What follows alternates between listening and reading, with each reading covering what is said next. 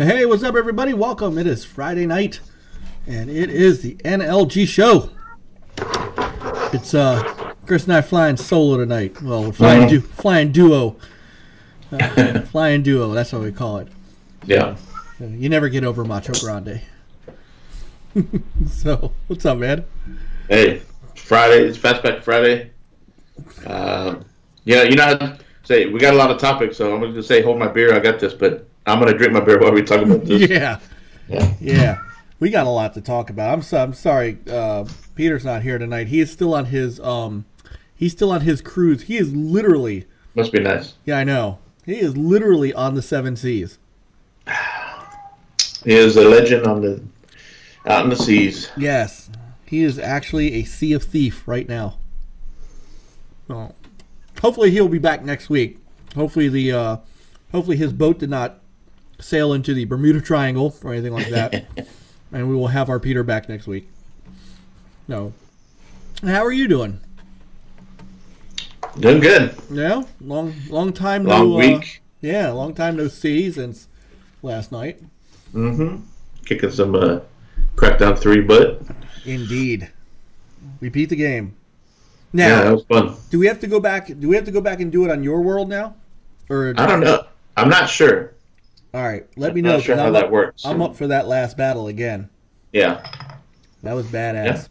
Yeah, we can always do it again. I would not have an issue with that. Not at all. Not at all. So, all right, checking good. All our audio sounds good and everything. So, yeah, other than that, though, I know it's been a busy week for me, too. So, did you get a chance to get in anything else besides Crackdown? I played some Anthem today. Oh. I was playing that while I was in party chat with Coop and Nate. Siberia was in there for a little bit. They were playing Sea of Thieves. And so I jumped on Anthem. I mean, and I think Nate and Coop started playing Division 2, but I said, I'm going to wait because they were like, I think level 21 and 16. So. Well, we're doing that tomorrow night, right? Yeah. And they also brought up, too, that the Division 2 does have a problem with the scaling. So, really it's not good for, everybody can't play together unless you're around the same level. So they're working on that. They know there's an issue. It's the same thing. Seriously, it's the same thing that happened with the first one. Yeah, and the first one, Coop helped, had to power level me up. And that's what we did with anybody else. Like we did that with Witty because he jumped on it later. But you have to help power each other up so you can, go run around together. You do. Yeah. It was the only part of Division 1 that wasn't fun. It's the only part I didn't enjoy was having to wait to level up, before I could really feel like I was effective in, at least contributing to the bottom line. Because I know I'm not the best player. I'm not the best gunner. I know that there are people that play better than me. But when you're so far behind in level that everything you do is bullet spongy to the enemy, and then if they hit you once, you're out. Yeah. It just stops feeling fun. Yeah, and the Koopa's also saying that when you team up, of course, you're going to have more enemies coming at you. Because they're going to scale the enemies up. When you have a bigger group. So right. I can imagine when they're going to have the eight player raids or whatever they're called. Right. And I can imagine how tough that's going to be. Yeah. You're probably going to need 8 people to survive that. Well, now that I'm clear from Crackdown for at least a little bit. So, there you go. Dirty J said he's going to be listening as he Halo co-ops in Siberia. Yeah. Yeah. What's up, Dirty J, Siberia, Stinking Corpse? Stinking Corpse, what's up, brothers? And, real quick, give a quick shout out to Super Cooper. It is his birthday today. Happy birthday, Coop. He is now older than you. What? I think he is. I was joking with him about that earlier. I think he's older than you. That would mean he'd have to have hit 46. He might be. Really? I had him pegged as a younger man. I really did. I had him pegged as a much younger man than that. We're all about the same age, so we're all old school gamers who started off on Pong. We are.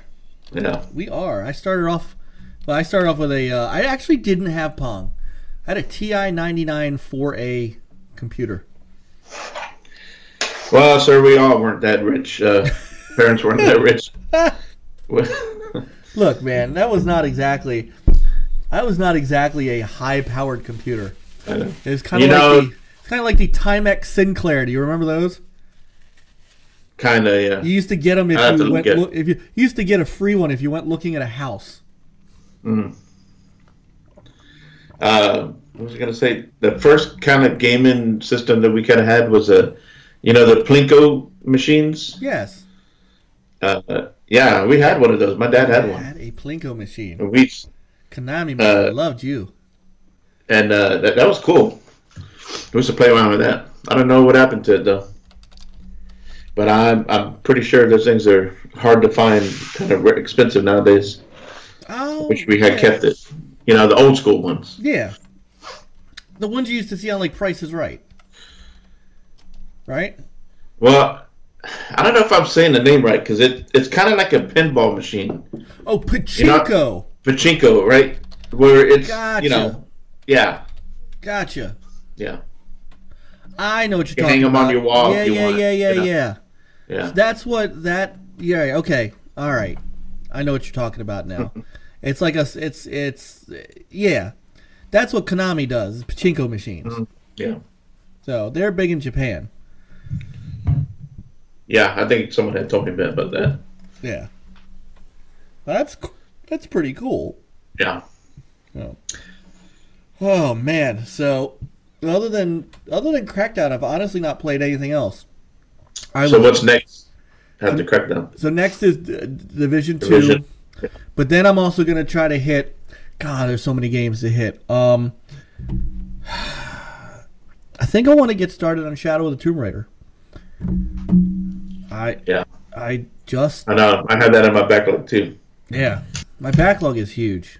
I think once I do, get to level 30 on Anthem, and get to a good level on Division 2, so I can run with Coop and I think I'm gonna go jump on Vampire and Game Pass, which we'll talk about that later. Yeah, so it's coming out next week. Yeah, it's actually on sale too for those of you who don't have Game Pass. So, I saw a game that was on sale for $5 and I had to get it. And it was called oh crap.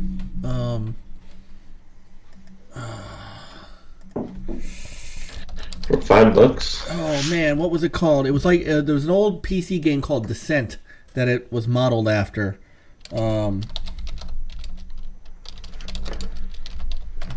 If Coop was in the chat, he'd know. He would know. It's quick-witted.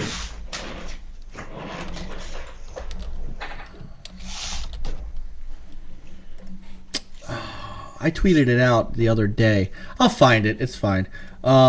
Something 0. But basically, you're in tunnels, and you can go, up, down, left, right. You can go, X, Y, or Z axis, and it was like I said, it was an old PC game called Descent, and it was an amazing game I used to play. And at the time it was extremely unique. And when I saw this, sub level 0, that's what it's called, sub level 0. Game is $5. I had to have it. Sub level 0. So I might stream that too because that's fun. Speaking of streaming, did we see a stream from Daz earlier? We did not. Everybody thinks he fell asleep. I know his back has been hurting him, so painkillers knocked him out, maybe. I go. My dad needs help at Joanne's house. I gotta go take care of that. I'm gonna leave her there. I'm gonna leave this open a little bit so in case you hear her. Or she comes looking for you. Alright. No worries. All right. Well. Cat's coming in here crying. Aw, I hate a cat. There's nothing wrong with a crying cat. Yeah. It jumps up on your lap and all cuddly. So. Alright, so let's wind down some news here because there's oh my god, there's so much stuff that happened this week. You know, GDC came and went. And I said last week, it was funny, I said, if you're looking for game announcements and things like that during GDC, you're looking in the wrong spot. And then, you know, 4 or 5 developers said, hey, Mike, shut up. So, I want to start with something that happened early in the week that caught my eye that I was extremely excited about, believe it or not. We don't get excited about this company very often nowadays. But Konami is bringing out 3, count them 3, anniversary editions, and that is it's their 50th anniversary, so they're doing 3 50th anniversary collections. So I'm going to show you the main picture here. And we're going to go, whoops. No, I don't want to change that. I want to change that.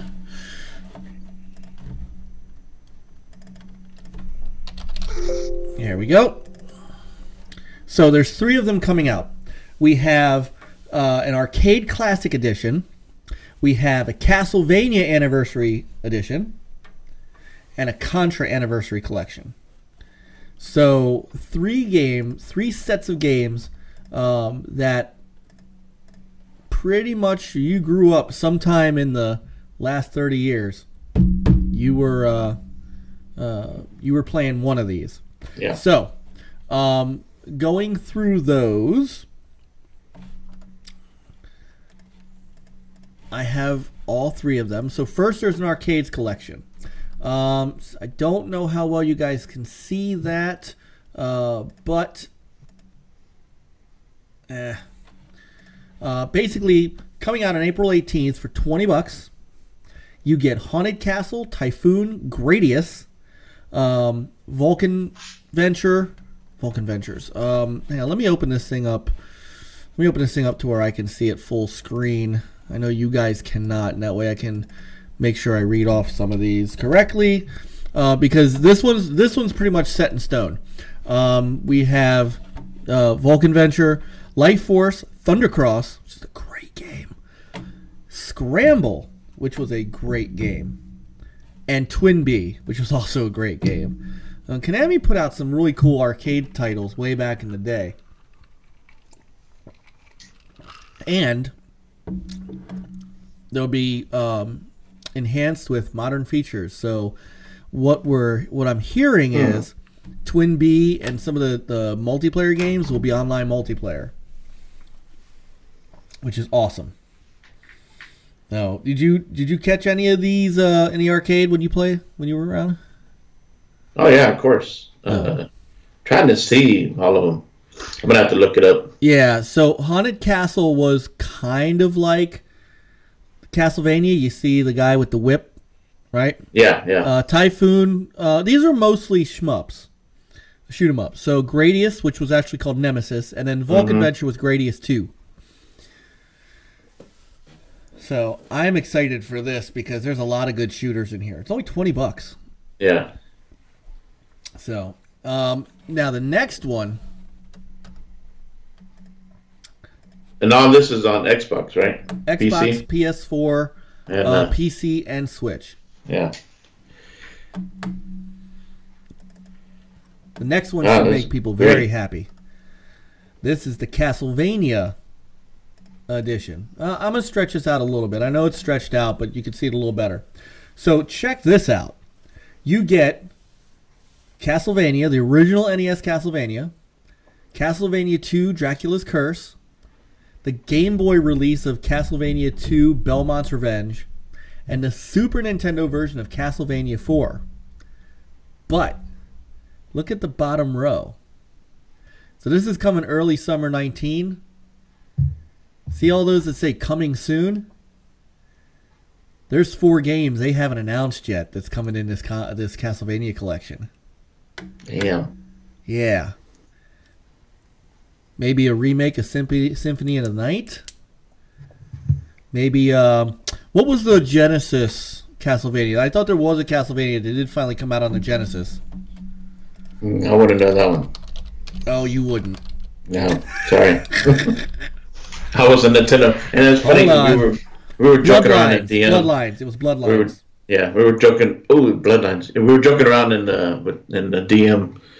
I was messing with we were meeting Jago and Dirty J. We're talking in Siberia. How Nintendo versus Sega back in the day. I said, back then it was fun. They joked around on the commercials and stuff like that. Nowadays it's just stupid. People are mean about it. Yeah, it really is. Yeah. It's horrible. I worked at Electronics Boutique during those days. Yeah. So I was there. I was there for the Street Fighter 2 for Super Nintendo. I was there for the haha we got blood in Mortal Kombat on the Genesis side. I was there for all of that nonsense. It was fun though. I mean, people didn't. Nobody hated each other over it. Like nobody came in and like nobody came in and started throwing hands in Electronics Boutique because they were a Nintendo fan or a Sega fan. It was so funny. It was just like it was fun ribbing, but it never came to anything serious. No. Yeah. So, yeah. Could you imagine? I can imagine if you had like YouTube back then. Oh god. I'm glad we didn't grow up in social media. Oh, me either. It would have been hell. So, no, back then, man. Well, see, but that's just it too. Back then, you had to go face to face with those guys, with your opponent, so to speak. If you guys wanted to rib each other over consoles, you didn't have the opportunity to hide behind a social media account with a fake name. You had to be eye to eye with the other guy. And you know what? When you're eye to eye with another man, you don't necessarily say the things you can say when you can shut your computer off and step away from Twitter for a minute. Player 1 versus player 2. So it was a lot of fun back then. But look at these. I mean, these were solid. Of course, these were solid games. Castlevania, and Super Castlevania 4 was hot. So if they could add Bloodlines, though, Bloodlines was so good. It was so good. So there's a good bit of Castlevania that's left to be announced here. So, I mean, you can only imagine the other games that that might make it, because there were a ton of them. Yeah. I mean, there's a ton of Castlevania games that you could put in there. Symphony of the Night, like I said, Legends, A Legacy of Darkness. I'm just going over Castlevania Chronicles on the original PlayStation. There's a pretty decent list here. Curse of Darkness. So Harmony of Despair, Lords of Shadow. So there's a good chance. I mean, so when we get these, I don't know. This might be kind of like an E3 announcement. Well, it says early summer, so yeah. Hopefully, them bringing out these games, especially Castlevania and Contra, it'd be cool if this kind of leads to maybe something down the road. Like a new game? Something a modern Contra or a new Castlevania. Because the Castlevania animation, the series on Netflix was great. It was. I only saw a couple of episodes, but it was really cool. Yeah. So, and the other one, speaking of Contra, all right, I don't like that stretched out like that. I'm going to unstretch it. Is the Contra collection. So now that is the original arcade Contra, the original arcade Super Contra, Super C, which I think was the Super NES version. Yeah, I think so. and then Contra 3, the Alien Wars. So, what's up, Jago? And again, look down. It goes just in time for Sting o'clock. Yeah, Sting o'clock. So if you look down at the bottom, once again, there are 4 coming soons. So there aren't as many Contra games as there are Castlevania games. So I have to hope that one of those games, again, I know you're not a Genesis guy, but one of those games, Jago, back me up on this, one of those games is going to have to be Contra Hardcore. That was such a killer Contra game. It was awesome. So the other ones in the series, because there aren't a lot, was Contra Hardcore, Contra 4 for the DS, Contra Shattered Soldiers for the PS2, Neo Contra for the PS2, Contra Legacy of War for the original PlayStation, Contra Force for the NES, and Contra Rebirth for the Wii, and then C, the Contra Adventure. So none of those are really, Yeah. No, none of those are blockbusters. But Contra Hardcore, let me tell you, that game was insane on the Genesis, and it pushed the Genesis because it did a lot of the side scrolling and then kind of forward, backward scrolling levels and stuff like that. And there was, it was unbelievable. It was such a good game. So my brother may have had it because when I graduated from high school and went off to the Air Force, he had a Genesis, and then he got the Saturn and the Dreamcast. So he went through. It's funny. Whenever I left, he went through the Sega period. So, and every time I came home, a lot of times we played sports games when I came home. So. All right, so that's that. But it was it was a little. Yeah, you're right. It had a little bit of slowdown in it. I mean, but graphically it was gorgeous. You have to admit that, Jago. What's up, Eddie Shaddai? What's going on, my brother? Yeah, what's going on?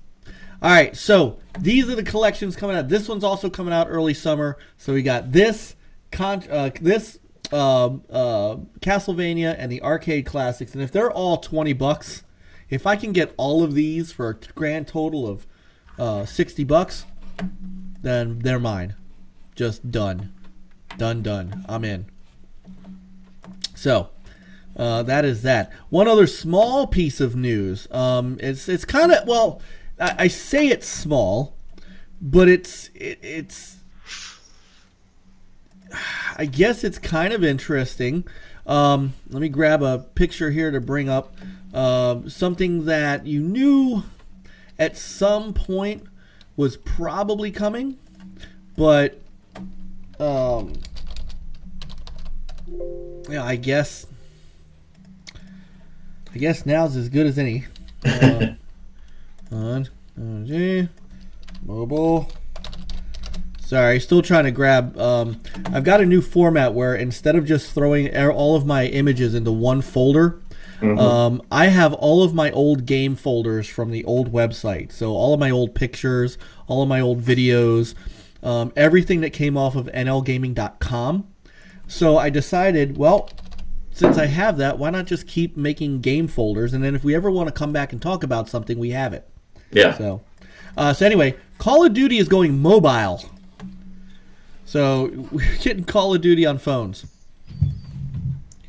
You can pre-register for this now. It's free to play. There'll be head-to-head favorite maps like Nuketown and Crash, all optimized for mobile. So, congratulations, Call of Duty console and PC players. You are subsidizing mobile. And it will be first person. Let's see. It is a standalone mobile title that features a collection of fan favorite maps, competitive game modes, familiar characters, and signature weapons from across our beloved franchises, including Black Ops and Modern Warfare.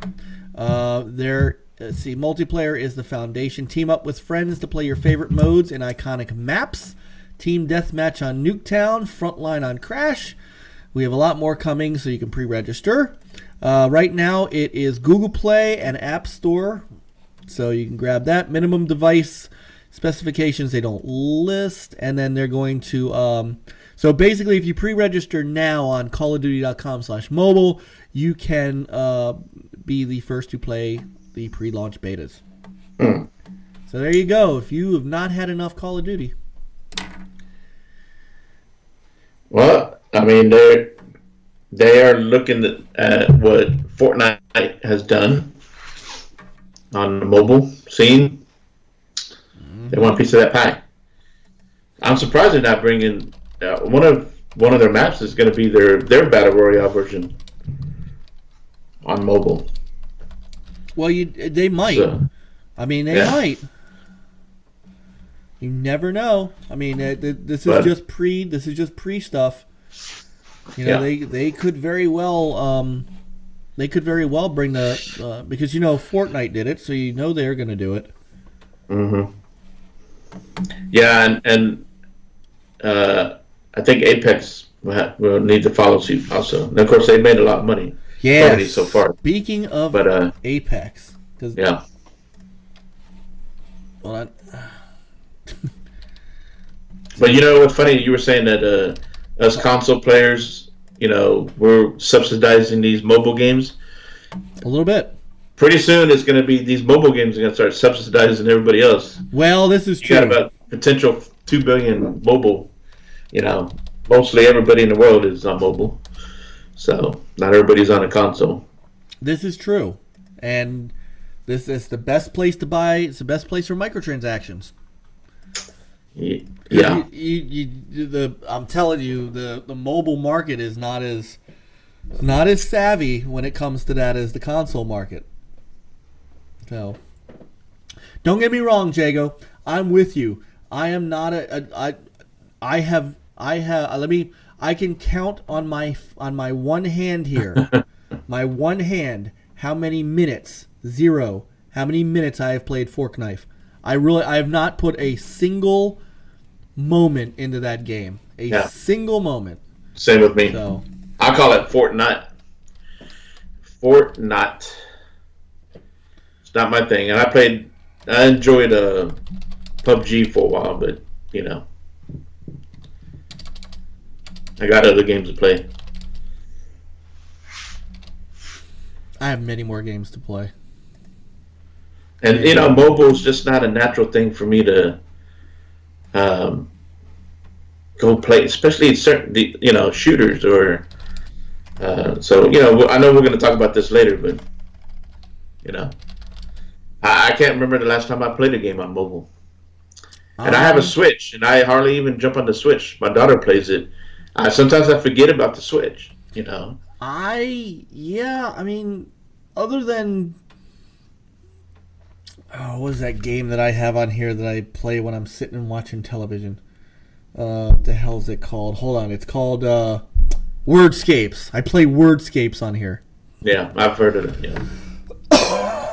My wife has a digital coloring book.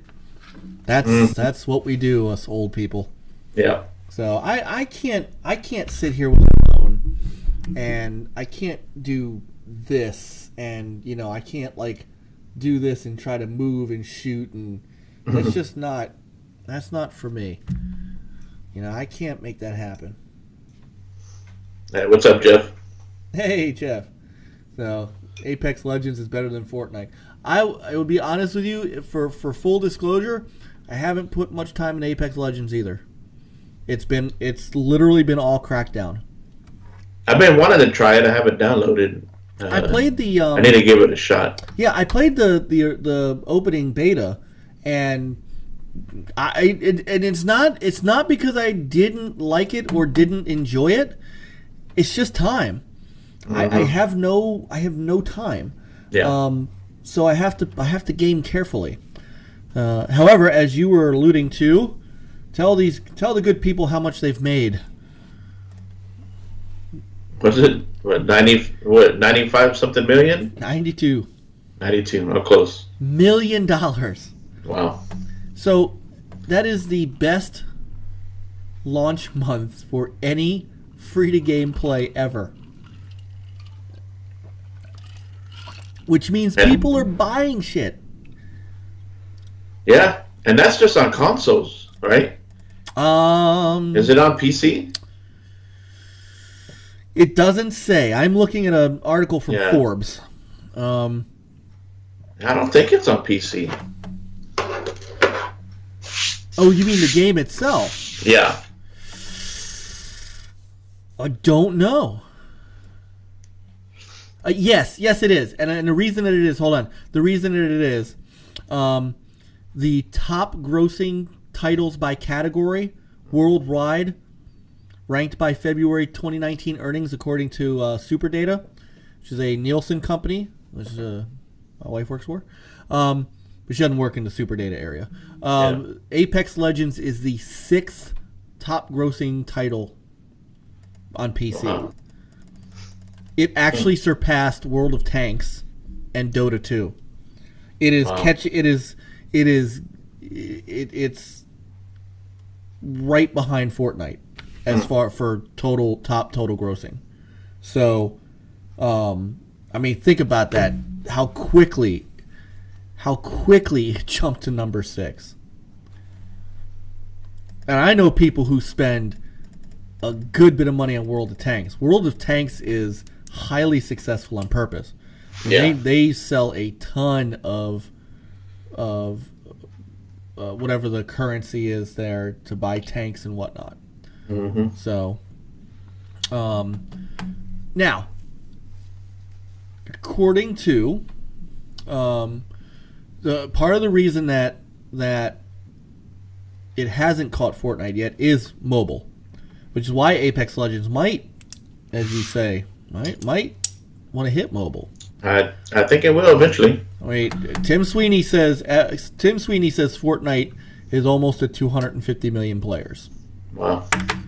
So, but I mean, I've witnessed it here, with family and friends. I've seen their, when they're kids, I've been around their kids. The kids come over, they're on their phone and they're playing Fortnite. Mm-hmm. Now, I would say lately that's kind of died off. They've gotten a little bit older, so they're kind of, Fortnite, even though it's still successful, but it's kind of dying off a little bit. Now they're, jumping on other games.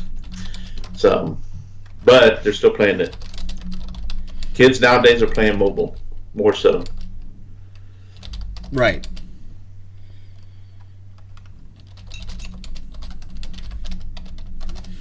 So that's huge, though. It's absolutely huge. And something like this may not be up Jago's thing to play, but Apex being successful can help fund Titanfall 3. So, and I'm sure that's what he wants. It could be. I mean, more money in their pocket. Help fund other games. Well, of course it's going to. But remember, you know what they got to do first? They need to put their Star Wars game out first. Oh, yeah. But, yeah, of course. Give me a good Star Wars game, EA. Give me at least, a good, I'm hoping it has a story to it. So, a good one. So, I'm starving for some Star Wars good games. Well, that's the other thing, too. Star Wars is must for them first. And speaking of Star Wars, quick, I want to bring up real quick. There was a rumor going around that someone had showed that Disney was starting up a Lucas gaming studio back up, right?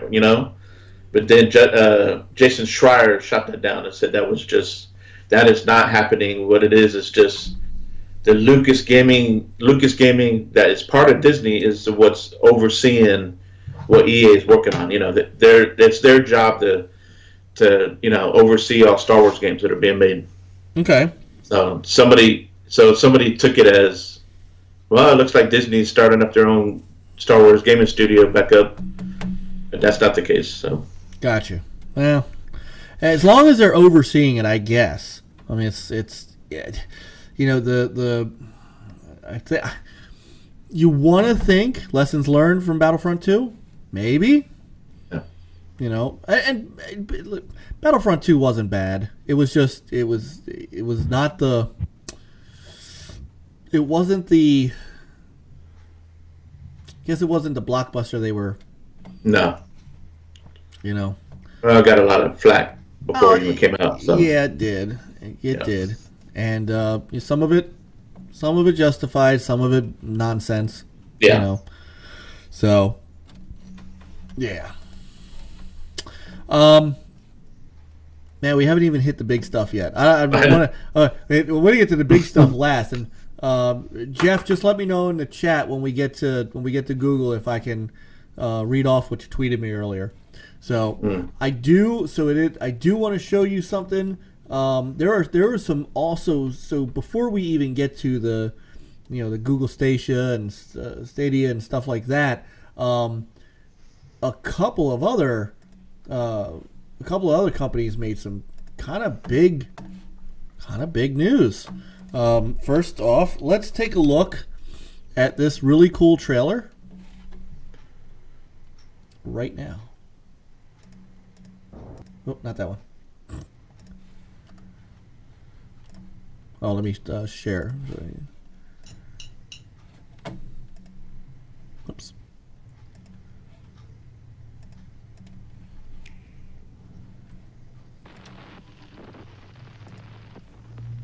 Good morning. I am Dr. J.M. Lounsbury from the Ministry of Drink and Health Regulation.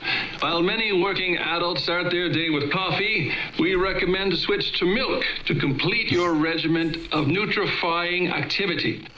If you are making the switch, a very great annoyance which occurs often with milk occurs during the pouring of it. If you tackle a particularly vicious pour without taking the proper care, you're bound to splash all over. Your whole day is ruined. To demonstrate proper pouring technique, I shall apply my face protector. Okay.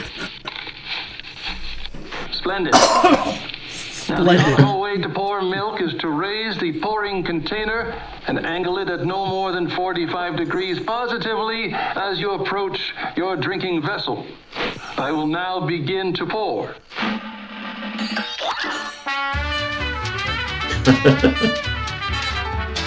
Cuphead's on his way. He's found one man in tow.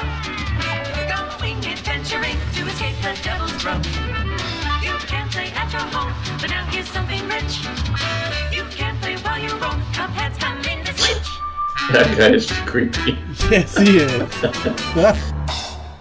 So, big news. Yeah, no, that's awesome. Cuphead coming to the Switch. That is unbelievable. And so, I wanted to pause that there. So here's the thing, though. If you, that's right, Cuphead, of course. Yeah. If you saw Studio MDHR tweet this out, they actually thanked Xbox and Microsoft. Apparently, this was a request by Microsoft to put the game on Switch. Isn't that weird?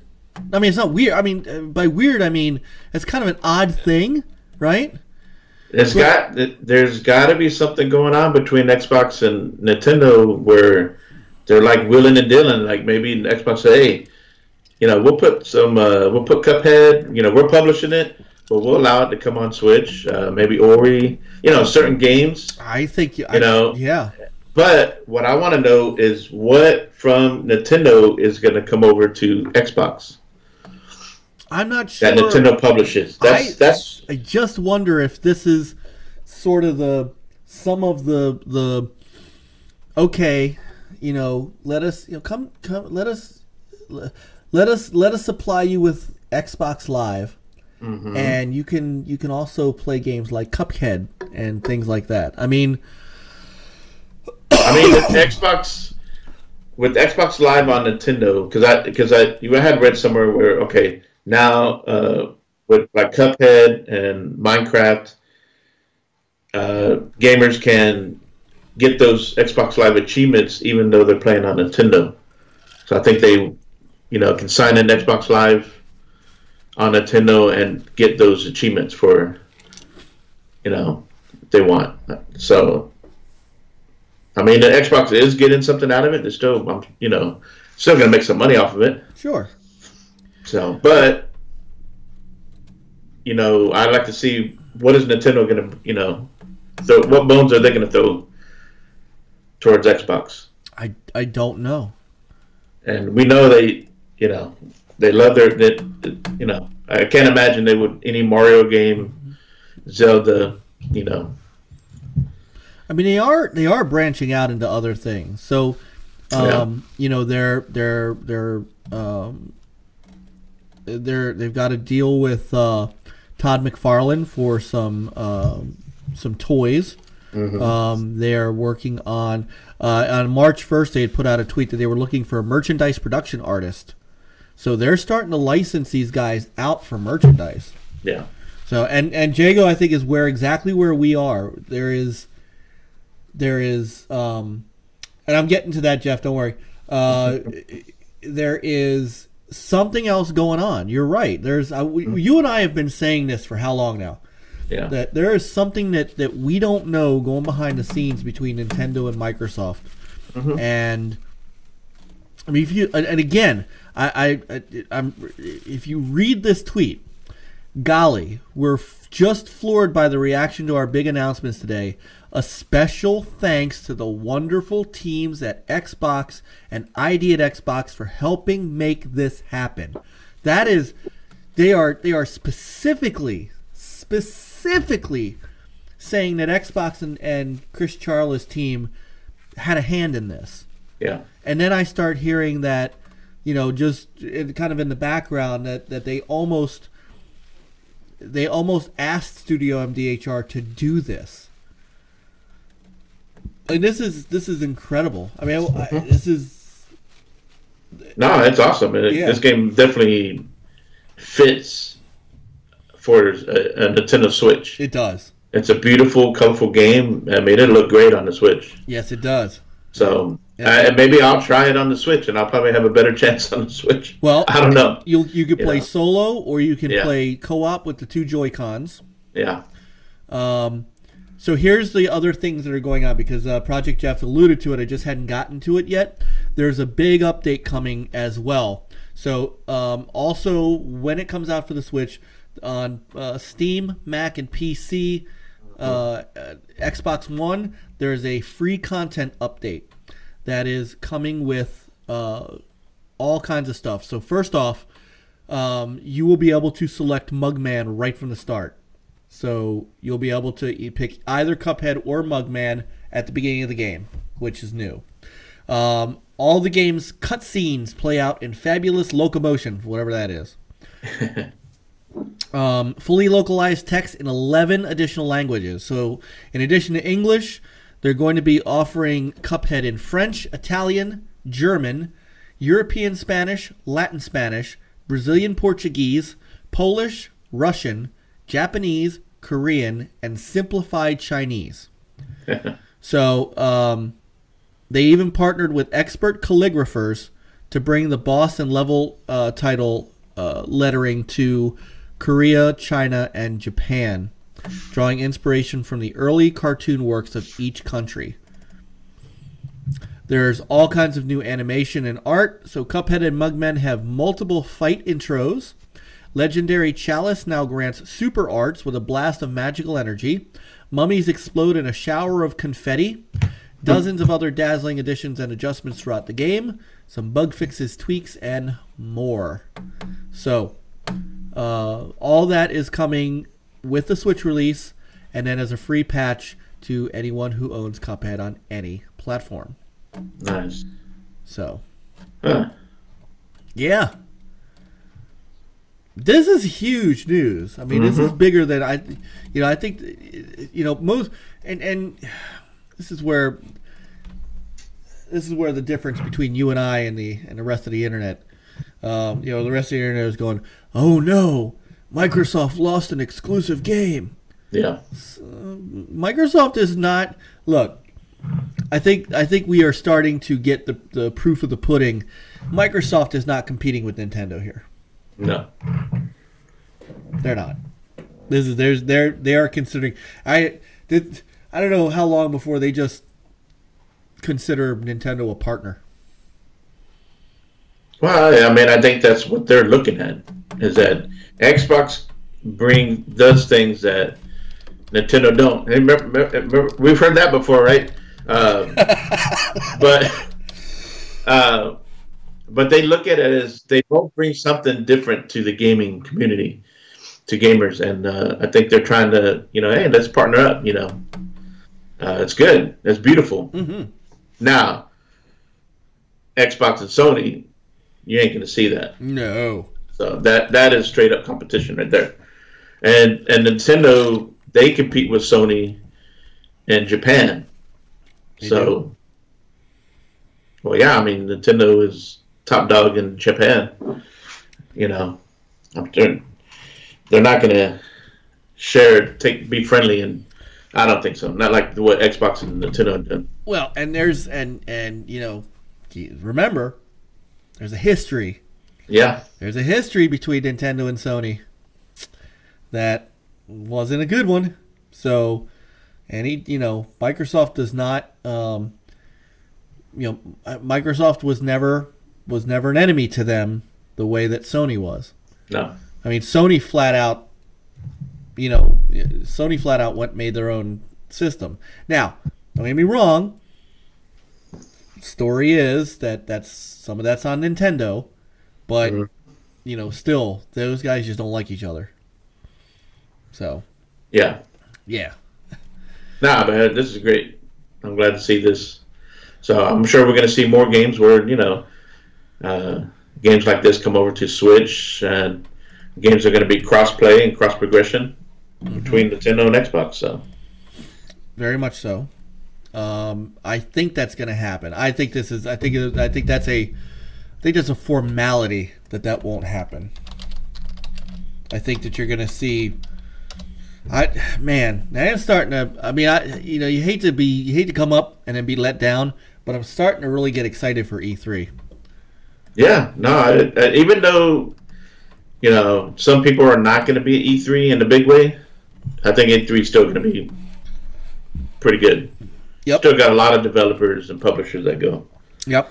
Now we'll see. So, we'll see. I'm still not convinced that the show is going to continue to be what it is, but this one's shaping up to be big in some ways. Yeah. So.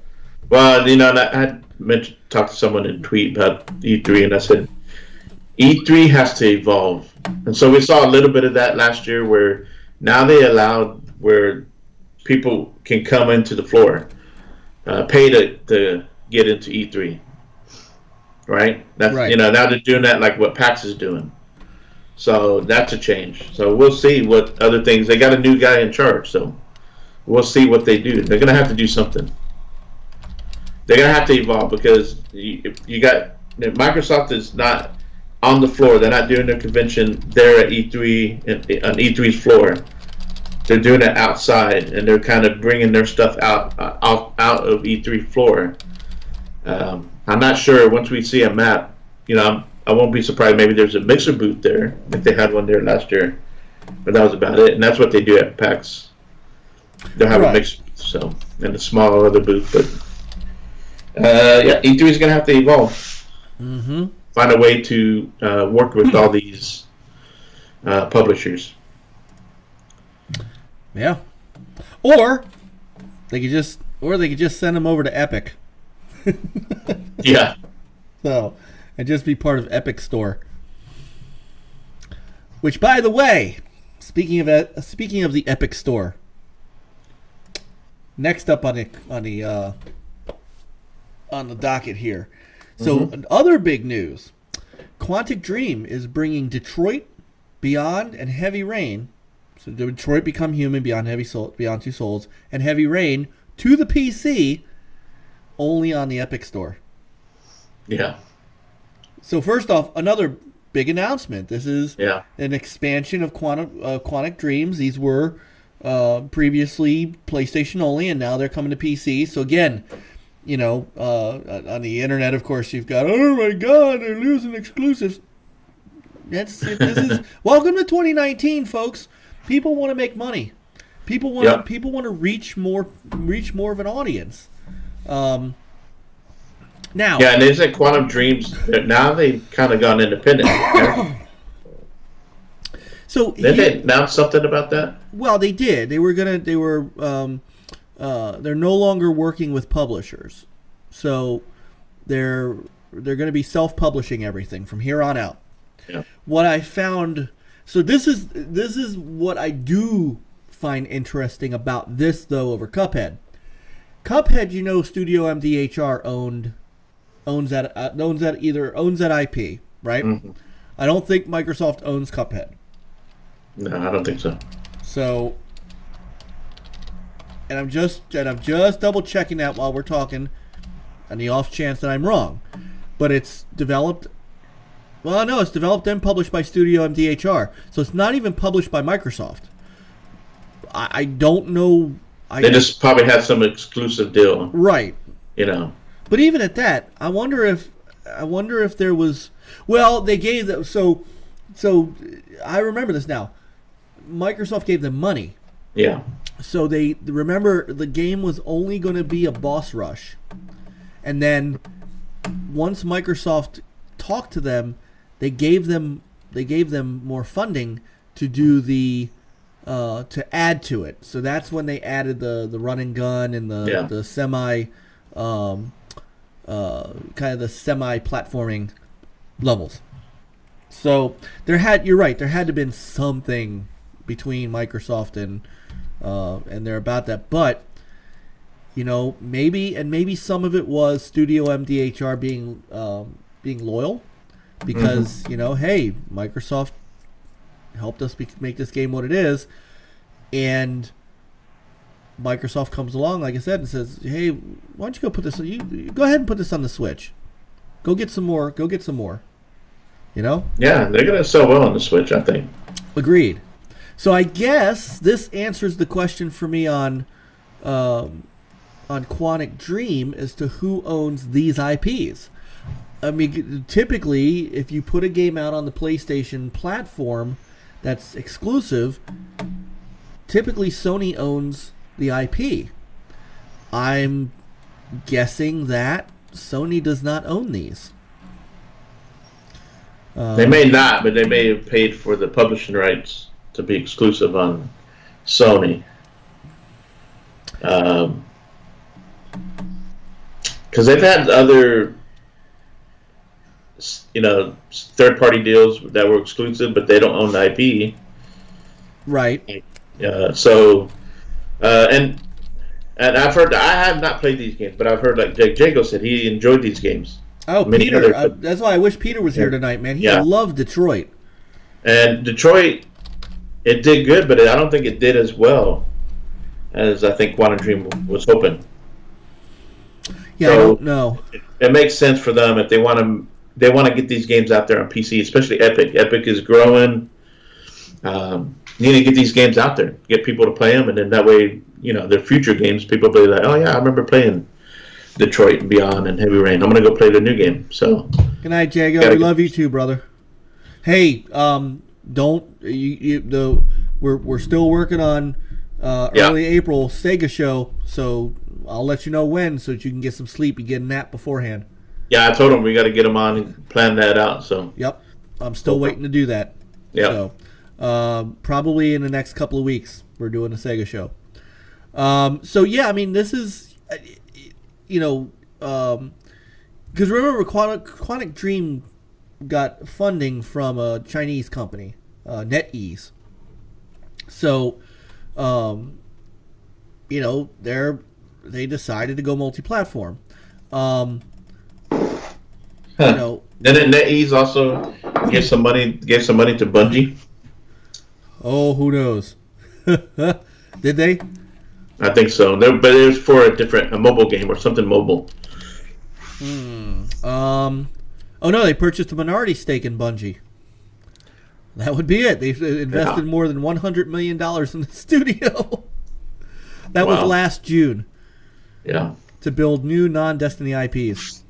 So yeah, I mean, with this, I mean, now the question is will we see these games on the Xbox? Probably not.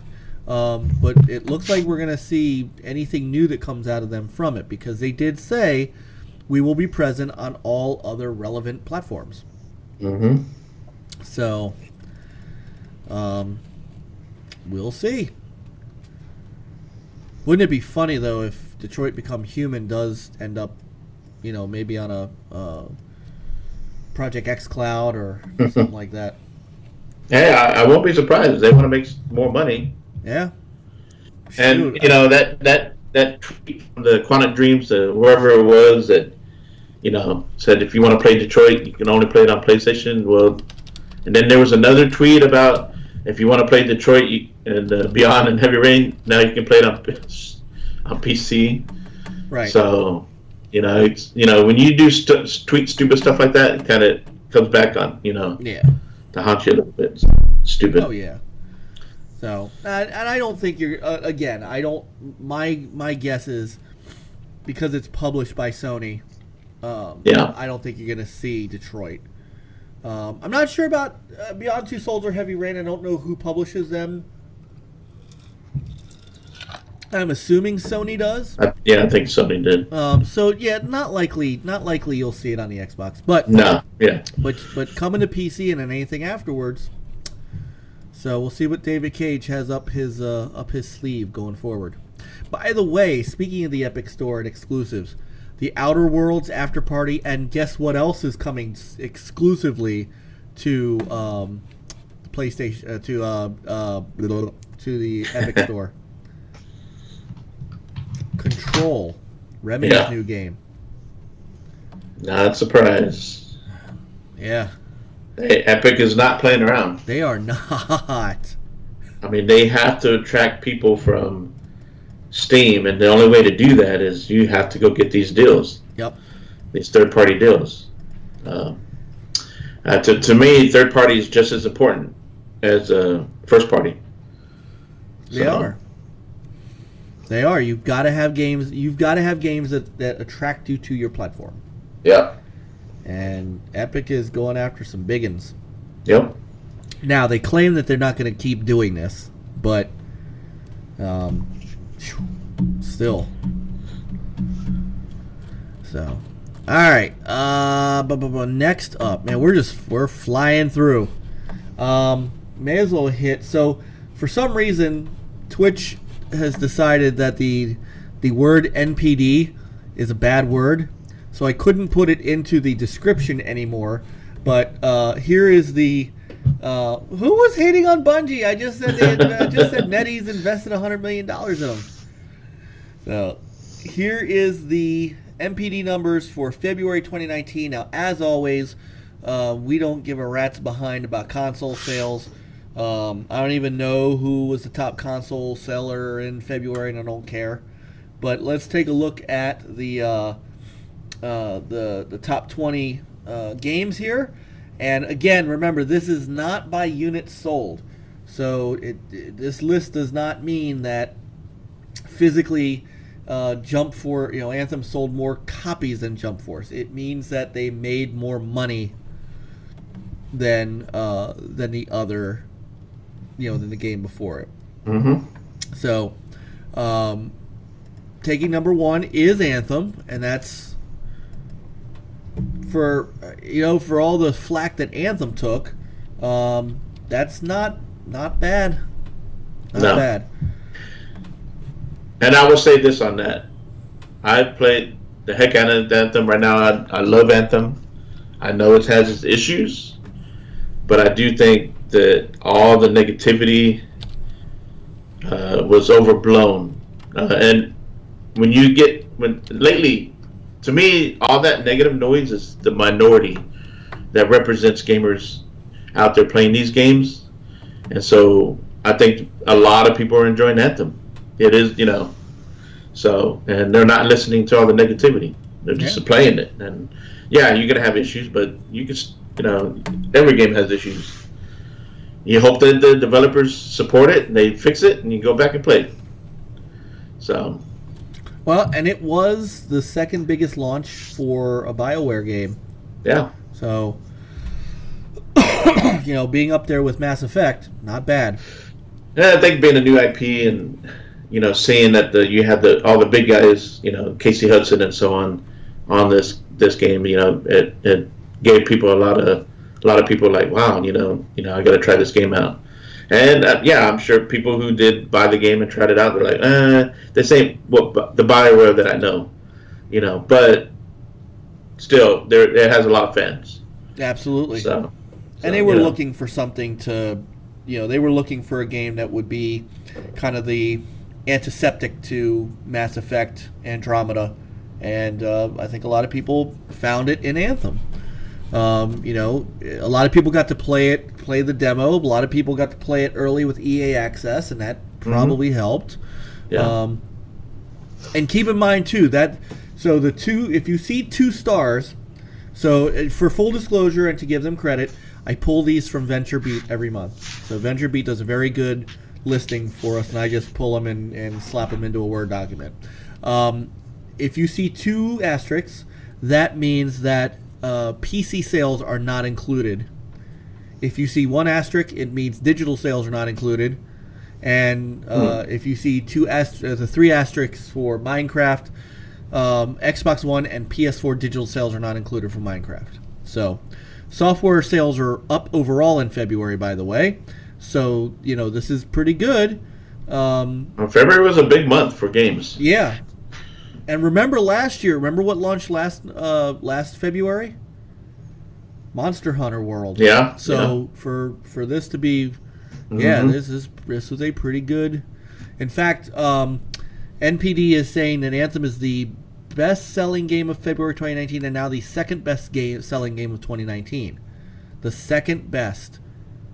Hey, what's up, Monkey Punch? Monkey Punch. Just jumped in chat. So number 2 is Jump Force. So I don't care about it all, but hey, a lot of people like it.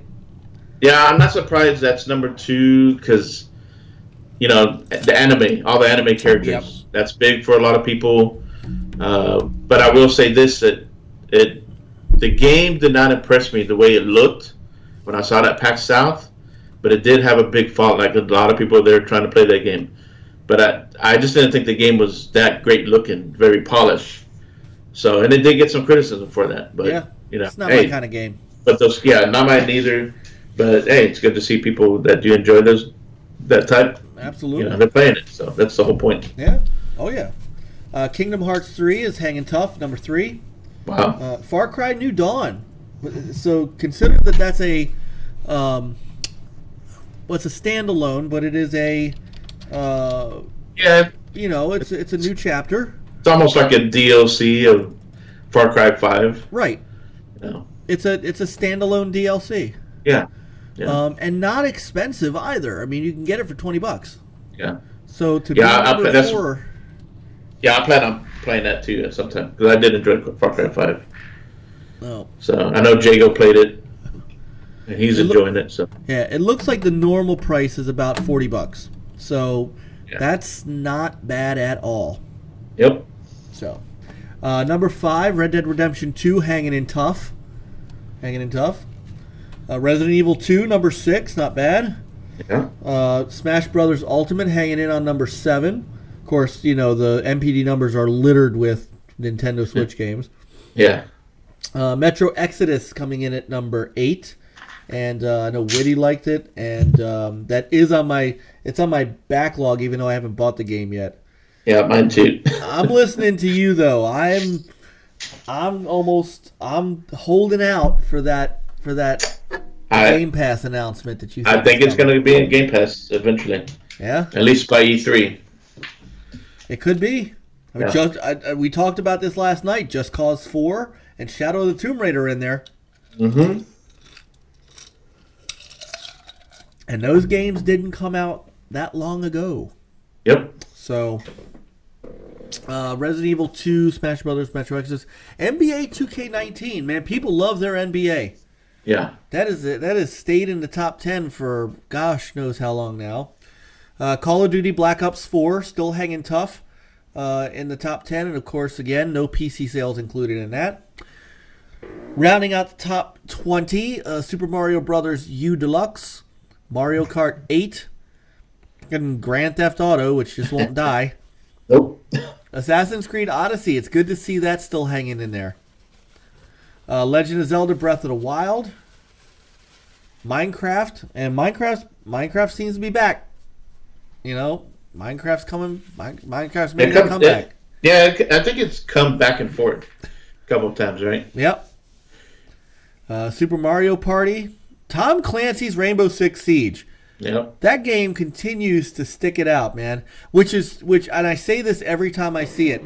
It is incredible that game hangs in there, but we don't see Ghost Recon Wildlands anywhere.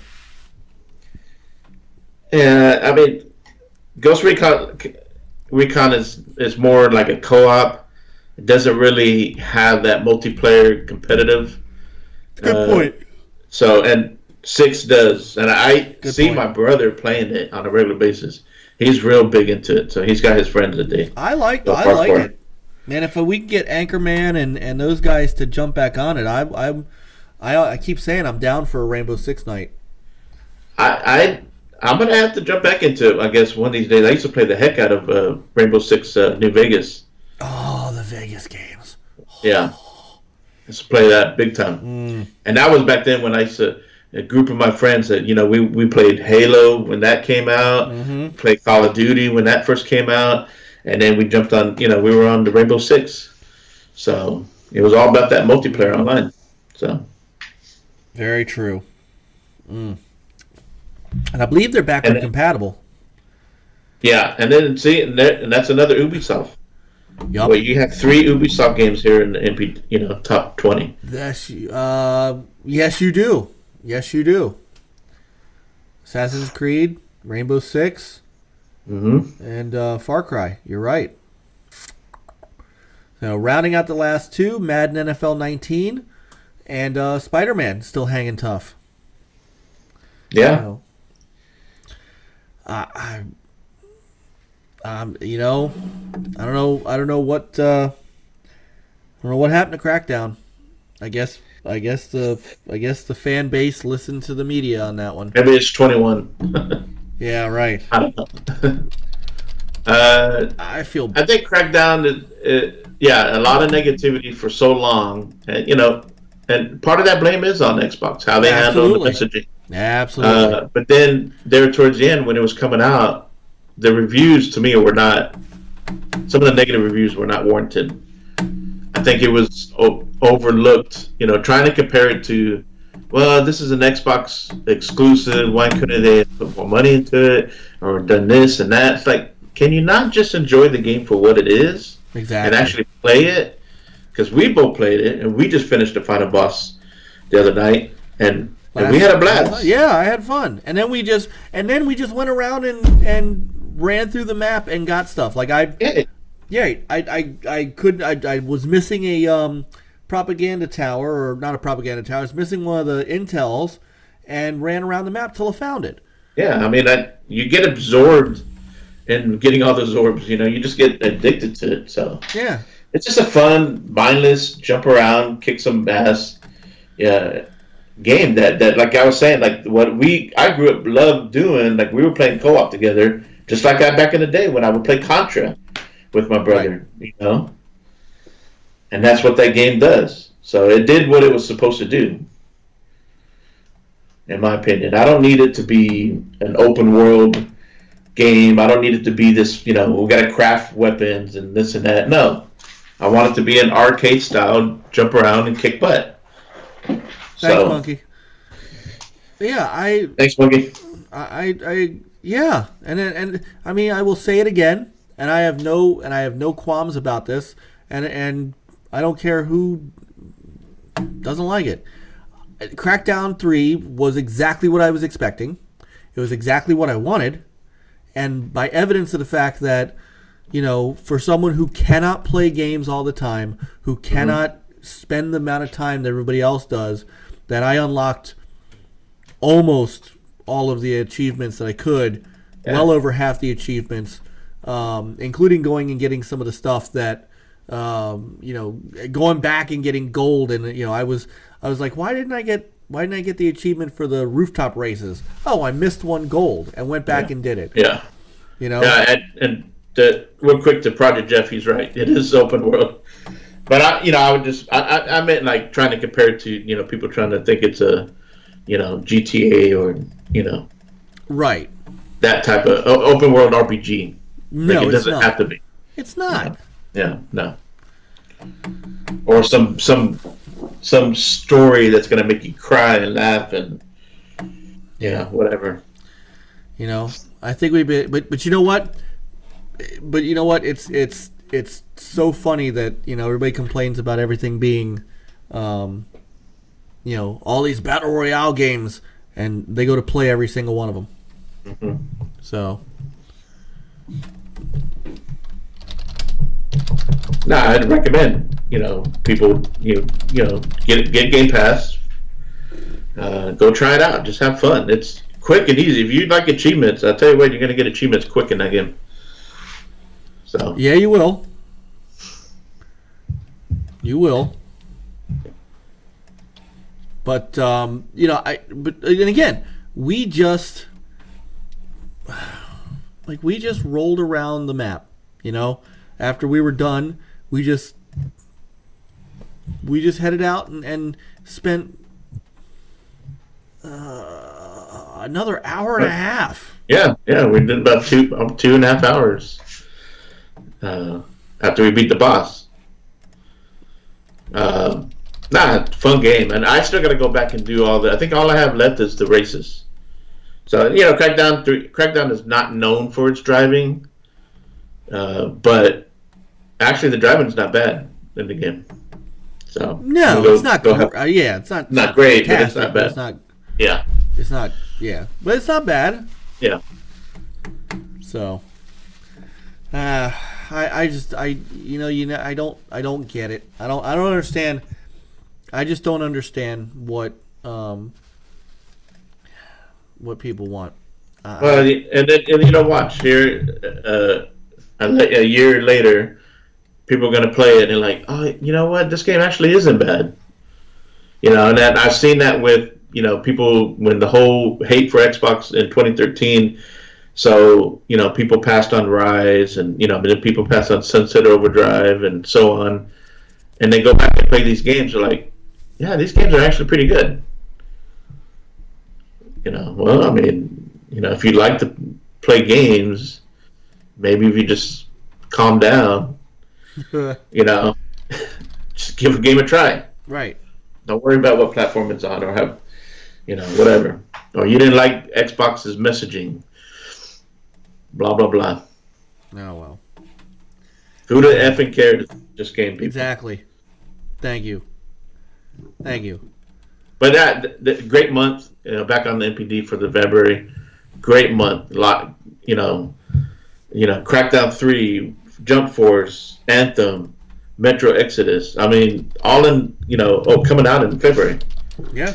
So, and New Dawn. And a lot of people on my feed, Xbox, people that I talk to, everybody has played all those games, except for Jump Force. I don't know anybody that's on my... I don't know anybody who's played Jump Force either. Yeah, I don't either. So, but, hey, people are enjoying it, so... No. I will be interested to see what March looks like, because March was a lot of smaller games. Yeah, I'm pretty sure we're going to see Division 2 at the top. Yeah, I would think so. I think we're going to see Division 2. Sekiro will probably be up there too. Yeah, Sekiro will be up there because that came out today.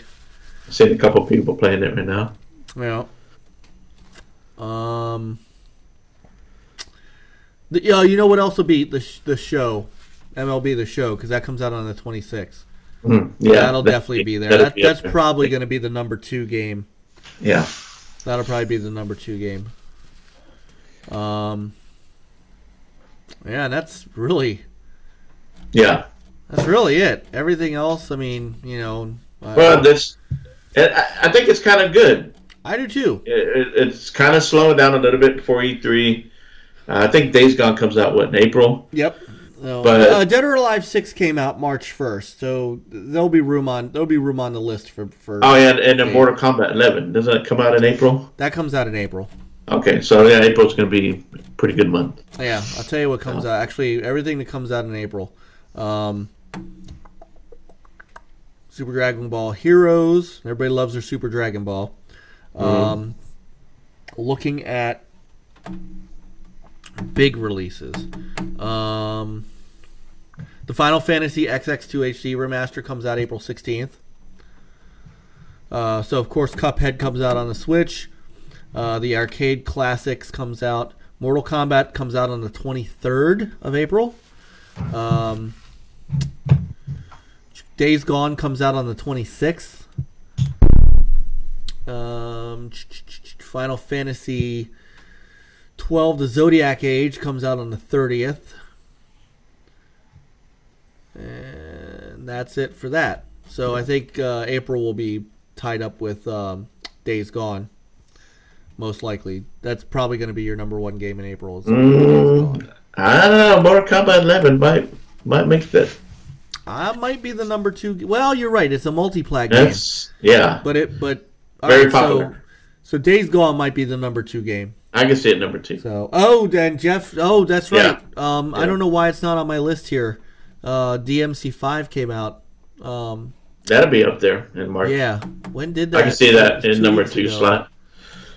Why don't I see that on my list here? I've got a release list of. Maybe I just missed it. Dead or Alive 6. Well, Devil May Cry 5 already came out. Right. Did it come out in January or did it come out in February? No, it just came out this month, March. March. That's what I'm looking. Yeah, I'm looking in March. Oh, that's not. Here it is. Here it is. I missed it. It came out March 8th. Yeah. Got it. That made a lot of noise. That's going to be up there. that's going to be up there. Yeah. So, I mean, that's going to those games are going to round out your top 10. Mm-hmm. So, plus you'll probably have some more Anthem. You'll probably have some more Red Dead. You'll probably have, and of course, GTA 5. Yeah. So,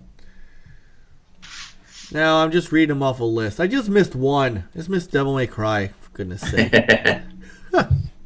So, all right. Next up on the docket, a couple of more quick things. So, both Microsoft and Nintendo, or Microsoft and Sony has made a little bit of news here. Both companies are following Nintendo's lead and coming up with their own little directs. So Nintendo does the Nintendo Direct. So be right back. Okay. So while you're doing that, I will explain what's going on. So first up, starting on Monday at 2 p.m. Pacific time, 5 p.m. Eastern time, we are getting a state of play from Sony. And basically what this is, it is a first episode of a show where they're going to give you updates and announcements from the world of PlayStation. So it says their first episode will showcase upcoming PS4 and PSVR software, including new trailers, new game announcements, and new gameplay footage. So basically, let's be honest. They saw Nintendo doing directs. They saw Microsoft doing their Inside Xbox. They're doing State of Play. Yeah. Now, I'll be checking that out because I actually work from home on Monday, so at 5 o'clock I'll be checking it out. We'll tweet out any big news that comes from it, and then of course, have something to talk about next week. I don't think there's any reason to live stream it or anything like that. It's just a web show. Yeah. But it's going to be the first of a a new series that they're doing. So it's not just a one-off. So just leading to maybe a monthly type deal. I don't know. It doesn't say. Or just whenever they have news, I guess. Yeah. Sid Schumann didn't give much more information on this. It just simply says we're introducing a new video program called, and the first episode kicks off on Monday. You can watch it on Twitch, YouTube, Twitter, or Facebook, and then there will be a VOD version shortly after the episode airs. So it says, and this is just the beginning. State of Play will return throughout the year with more updates and announcements. So I'm assuming it's going to be at least quarterly, you'd have to think. So yeah, I guess we'll find out. Yeah, I'm down for any new, especially PSVR. Somebody tweeted me about a game on PSVR that I have to play and check out for them. It looked like a Western, so I'm gonna try that out. And I'm apt for more. I could use some more VR games in my arsenal. Ones that don't make me throw up. So not to be outdone, but Microsoft is also adding another show to their what they already have with the Inside Xbox, and they are calling this one the ID at Xbox Game Pass. So a little bit different than what they show in the Inside Xbox show. What they are doing is they're going to stream. Basically, it's a stream highlighting great indie games. So theirs is coming March 26th, which is on Tuesday at 9 a.m. Pacific time, so noon Eastern Standard, 11 o'clock your time fast. And so basically in this show, you can expect to learn more about the hottest ID at Xbox titles coming to Xbox Game Pass, with new reveals, gameplay highlights, and conversations with the developers. Fans will be able to check out the first episode right on the Xbox YouTube page.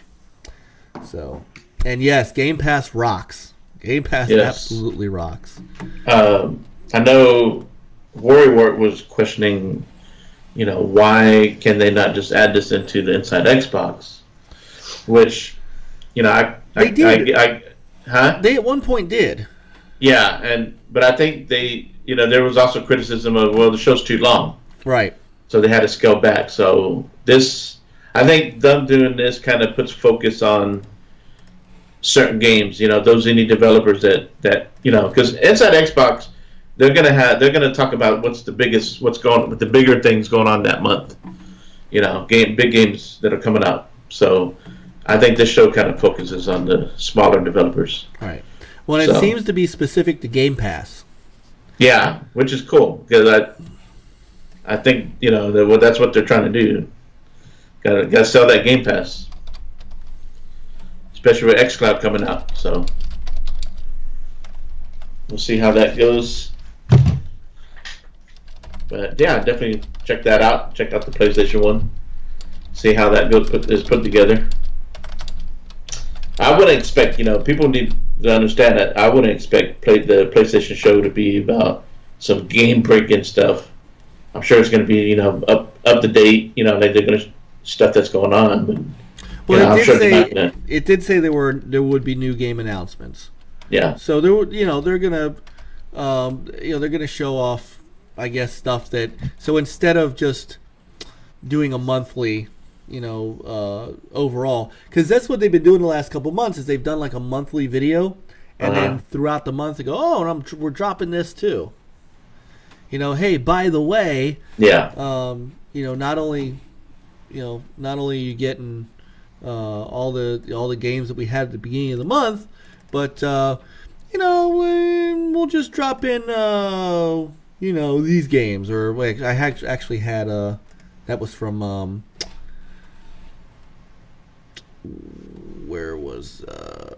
I had it, man.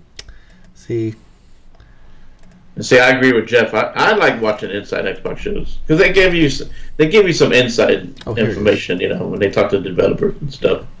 So I think it's a good show. I mean, Yeah. So these are games that are coming at the end of the month. I think Deus Ex is already out. I think Edith Finch, which that's been out. Yeah, but I've heard that game. Is phenomenal. It is a great game, great story. You need to give that a try. I will be. Marvel vs. Capcom Ultimate, Vampire, which I know you were talking about wanting to play. Yes. So the Vampire or Vampire? I say Vampire, but I think you can go either way. Okay.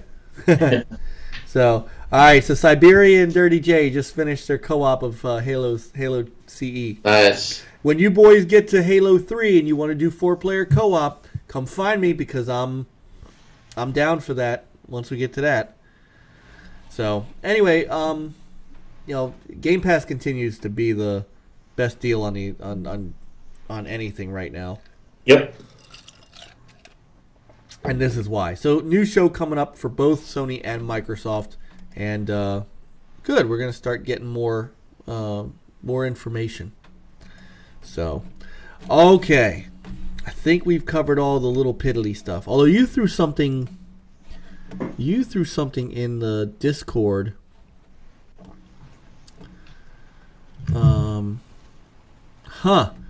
So, oh wow. Is this true? Sony announced that full game digital download codes will no longer be available to purchase from retailers? That's what's going around. That was a memo that looked like it looked leaked from GameStop employee. This affects all retailers, not just GameStop. So you can't buy codes anymore. Yeah, so you know how sometimes, right, if you go online, and that's all retailers, because if you go online and you want to buy a digital code instead of a physical, because that way then you get it instant. Cause sometimes you get better deal on these retailers than you do on PSN and Xbox at certain times. With GameStop, you can trade in your physical games. Yeah. Oh my goodness. So and I missed the Gamers Club Unlocked because they used to have a deal. It's $30 a year, but you got 20% off new games. But I don't know if that included digital though. So I don't know. I don't know. But you had a card. You can go just pick it up. Yeah. This is. You lose the ability to get. You're right, to get better deals on stuff. To have a choice. Right. So now you're only down to physical. So, although I guess what you could do, playing devil's advocate, I guess what you could do is you could just use that to buy PlayStation money, right? Yeah. And just spend the money. Yeah. I mean, it's not the end of the world, and I don't know if we want to make it like that. But this is, listen to this. After April 1st, retailers worldwide will no longer sell any full game download codes that may be redeemed on the PlayStation Store. This affects all retailers, not just GameStop. All currently available Sony full digital SKUs will be deactivated in the POS and on GameStop.com by end of day 4/1. You can expect to see Sony full game digital SKUs being removed, and from the Call of Duty, good lord, from the GameStop website over the coming weeks. Wow. Yeah, I don't understand what they're trying to do here, especially in a day and an age where we are in the digital age. Right. But I don't know why. I don't know why Sony is doing this. What's their? I don't understand the reasoning. Yeah. I don't get either. You would think that you would want as many, maybe they just want more engagement on their PSN. Yeah, but you redeem that code on PSN. Yeah. Just like with Microsoft, if you get a code, you punch it in. Oh my goodness, that is. I don't understand it. Don't understand it. Yeah, I don't get it either. So I'm a digital guy, so you know. Now, but you know, see, and then what's funny is that when PUBG came out and Xbox to make more money, they didn't sell a physical copy, but what they did was put you know, remember they sold you could buy a physical cardboard with the digital code in it at the store, and that helped them in a way kind of make money because people could see it. Look, I can grab this box, and you know, so that was one way of them trying to get physical sales through but with digital. Yeah, I tweeted out to Xbox or anybody. It's like, okay, we're getting this digital age, and there's a lot of people who love physical collection. Why can't they make some kind of amiibo type characters or whatever that they could sell and you know, and put the digital code on those? You know, then people, you know, okay, we're not having physical disc anymore. Once you get out of that, you know, once hard drives go away, you know, I mean not hard drives, but the disk drives, which we're already seeing that coming soon. You know, one SKU. It'd be cool to, you know, buy a amiibo, you know, a little character from a game, and then it has the code on it, and there you go. Here's your collection. But I guess it's not cool. I guess. All right, so yeah, all right. By the way, again, there's so much going on out there, so much news. This also hit this week. Something for us. Let me I'll make it so you can listen, so you can hear.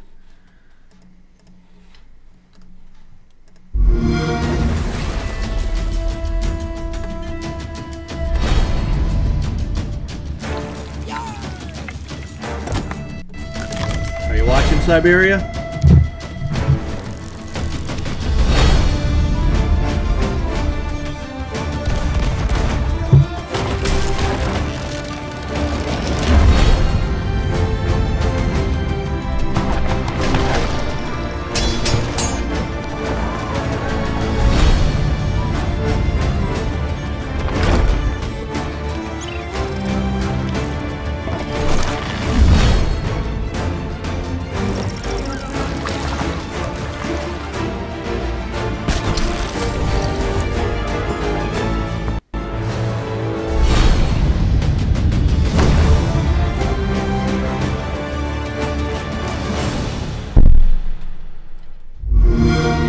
Update is coming soon, and so we have the arena, which they've been talking about, right?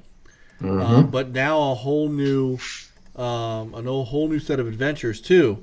Some new stories, some new quests, and fishing, which Siberia says he doesn't care about.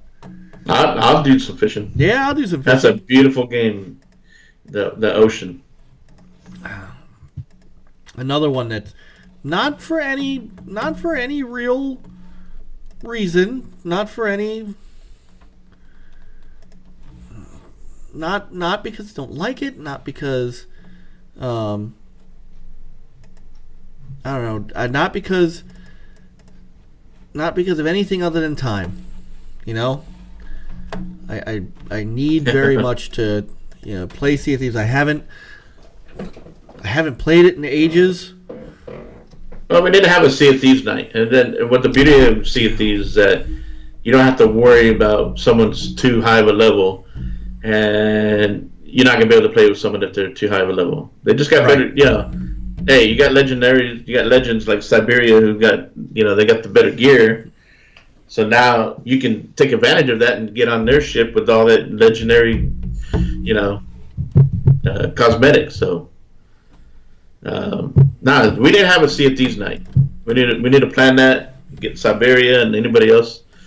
You know, let's get out there. And I wish they would have like where you can invite people to your server. Like that. Yeah, you can only have 4 people on the ship total. but where now you can have other friends with their ships on the same server. I wish I could do that, you know. Open it up that way somehow, but well, we'll see. Yeah, we'll see. I mean, they keep punching content into this thing. Yeah, and yeah, it's great. They're supporting the heck out of it. And you know, some people out there when it first came out, they're like, "Well, it doesn't have enough content."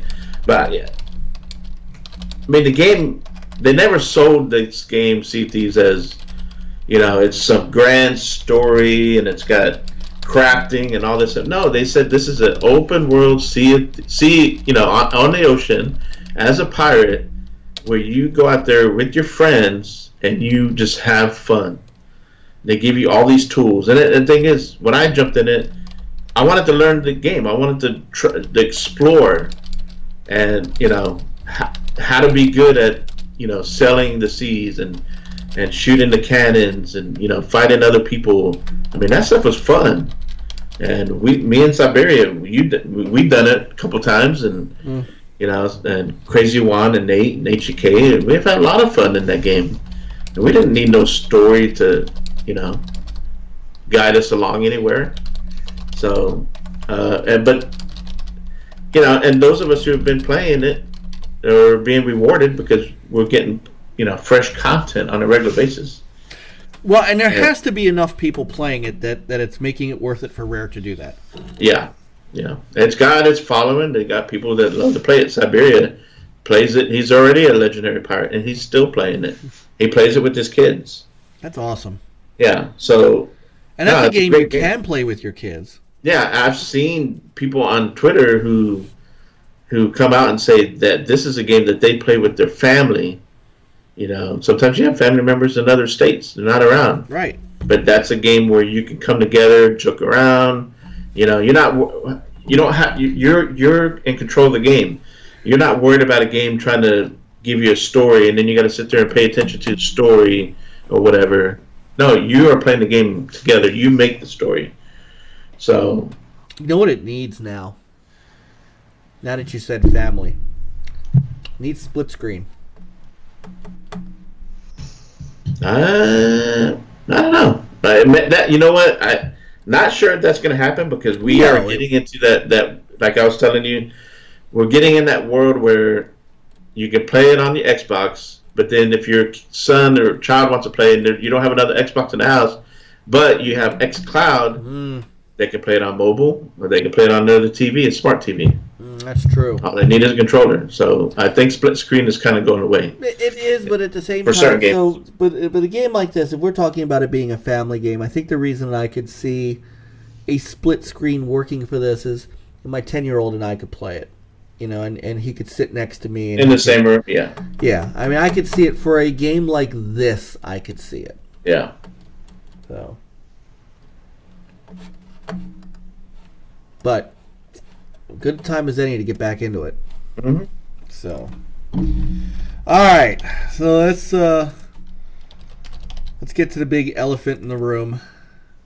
The big reason that everybody went, you know, went a little crazy this week. Not in a bad way. Some of, you know, not in a bad way. Not crazy like console war crazy, but so as we talked about last week, and as we talked about on Multiverse when we were on last week, we finally got to see what Google was working on. And we had speculated whether or not Google was going to build hardware or whether or not it was going to try to just do streaming or whatnot. So all of our questions have now been answered. Google Stadia is here. Well, will be here anyway. It will be here in 2019. It will be boxless. And it will run, according to them, on everything. So whether or not you are on phone, whether or not you are on a PC, whether or not you are on a tablet, you know, whether or not you're on your you're playing on your toaster LCD, Google Stadia is coming to you. So right now, what we know is that they will run games basically on the Chrome web browser. So anything that does Chrome, you'll be able to run. So I'm just gonna try to bounce around some highlights here, but you know, if you've got a Chromecast, if you got an iPhone, you might be able to run it if you can run Chrome. If you are on a PC, you can definitely run Chrome. If you are on an Android, you can definitely run Chrome. So, you know, for those people who played Assassin's Creed last year on the Google Cloud beta, this is pretty much the extension. So Jeff is right. You know what? This is, you know who we need to get on the show is Jeff, because Jeff is smart. Jeff keeps saying that Jeff's like reading my mind and saying things before I get a chance to say them. He's just Googling the information, that's all. No less than what I'm doing. Yeah, no. So he is No, right. yeah, definitely would like to have Jeff on. Yeah, he is right. The one piece of hardware that they are making is the controller, which looks a lot like kind of a hybrid Xbox PS4 controller.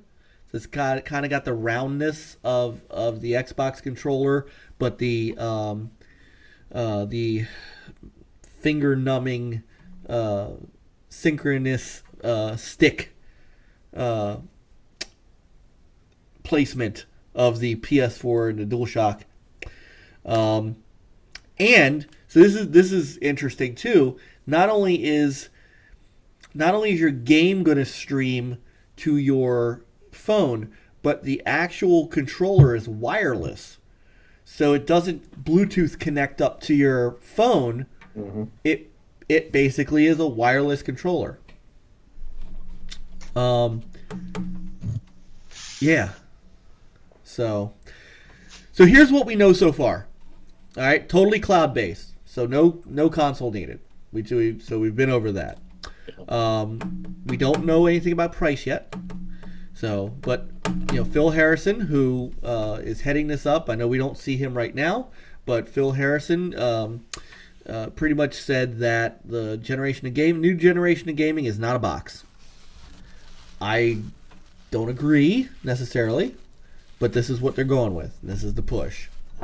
So, and before we go further, you know, what are your thoughts on not having a console to be tethered to? No, it doesn't bother me. I mean, I actually think it's kind of a cool concept. You know, kind of easy. It's definitely an easy way to just jump in a game, no matter where you're at.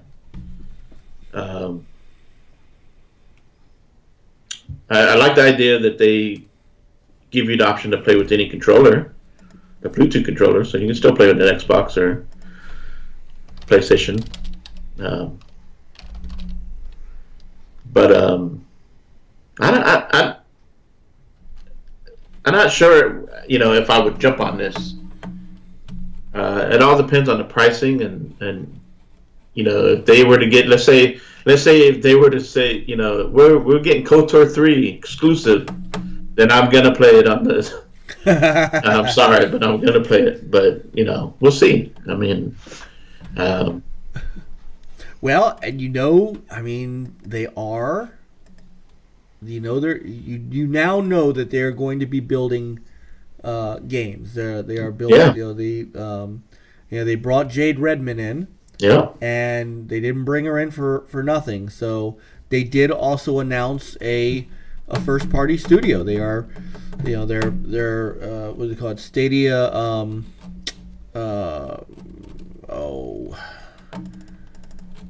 I think it was just Stadia Studio, Entertainment. Right? Yeah, right. Stadia Entertainment. Something like Stadia Games and Entertainment. Yeah. Stadia Games and Entertainment. Yeah, they definitely need to create some exclusives that will attract people to this service. Yep. And by the way, Dirty J, I use Bing to search too, but since we're talking about Google Stadia, just in case they're listening and want to throw us a subscription or two, Google, go Google. So anyway, But sorry. I thought I watched a quick 14-minute highlight of all the stuff that was going to happen, and I thought it was cool. They do look serious, and I wouldn't. If I was Xbox, Sony, Nintendo, don't sleep on these guys. No. Just like back in the day, people probably didn't take Microsoft seriously either. No. And look where they're at now. And here we are. Google's going to jump in, and they are going after the. I don't see them taking. They are competing with Xbox and Sony, but they're also going after those 2 billion potential mobile gamers and so on. People who don't, they don't want to spend $300-$500 on the console or a PC. Right. And so they look at this and they're like, I have a smart TV, I have smartphone, I can play these games there with a controller. All I got to do is buy a controller. Right. So the ease of this will attract people now. But the one thing, and to me, it's always been a number one thing when it comes to getting into gaming for people is price. And that, just like the consoles, last gen, PS3, $600. What did people do? They flipped, and they're like, nope, I'm going to go buy a 360. Right. And then when the Xbox, this gen started off $100 more. Prices to me is the number one thing people are going to see when they go to a store, Right. So it's going to be interesting to see how much they're going to charge for this service. And I'm sure Xbox is interested in this because I'm curious to see how they're going to bundle. What kind, we talked about this the other day. What kind of service are they going to bundle? Right. Now, and this is a good thing. I'm glad that Google's jumping in on the gaming market, because what this is going to do is going to help push. It's going to push competition. It's going to push innovation from the Xbox, and seeing that Google's getting in on this, and hopefully we get better pricing too. So yeah, it's going to be interesting to see what these. It's going to be a while. They got a long ways to go. They're starting off from the ground up, but they have a lot of money, a lot of backing, but they don't have no exclusives. They don't have. They do have the infrastructure as far as like the tools that they're going to be people. They're giving the developers. They got YouTube. YouTube is huge, and so it's going to be easier for people to go play this game and then stream it directly to YouTube, because you're already on their Google Chrome. So. Well, it's going to be interesting. It will be. And we talked to, we kind of talked about, we talk about this in other people's chats. So it's good for us to bring it out here to where our folks can, Jeff, I swear I was going to say it. I asked you if it was okay if I said it out loud. He is impatient. We got to get him on the show. We do. He doesn't have to. You don't have to put your mug on. You don't have to put your camera on. Yes, he does. You come on our show. He doesn't want to. Well, if we can hear him speak. Maybe later on he'll be encouraged to throw a camera on one time. We'll have to get like a see. We have to figure out how Skype could do like a mouthy thing, and it could. You know what we need? We need something that blurs you out, like you're It's hiding his identity. Like you're on Cops. Yeah. It blurs your face out. So hold on a second. So I'm gonna read out. So what Jeff says. What I thought of Google Stadia so far. The tech and being able to continue the game from any platform sounds cool, and with no extra hardware needed, except for the controller. With the controller being the only hardware for Stadia. However, this does add questions and answers. So he's, how much will it cost? How much will the controller cost? And how is that going to work in countries with shitty internet and those with inconsistent infrastructures and speeds? So one of the things he touched on, which is one of the things that they announced, is so there, the platform itself, and there's Phil Harrison.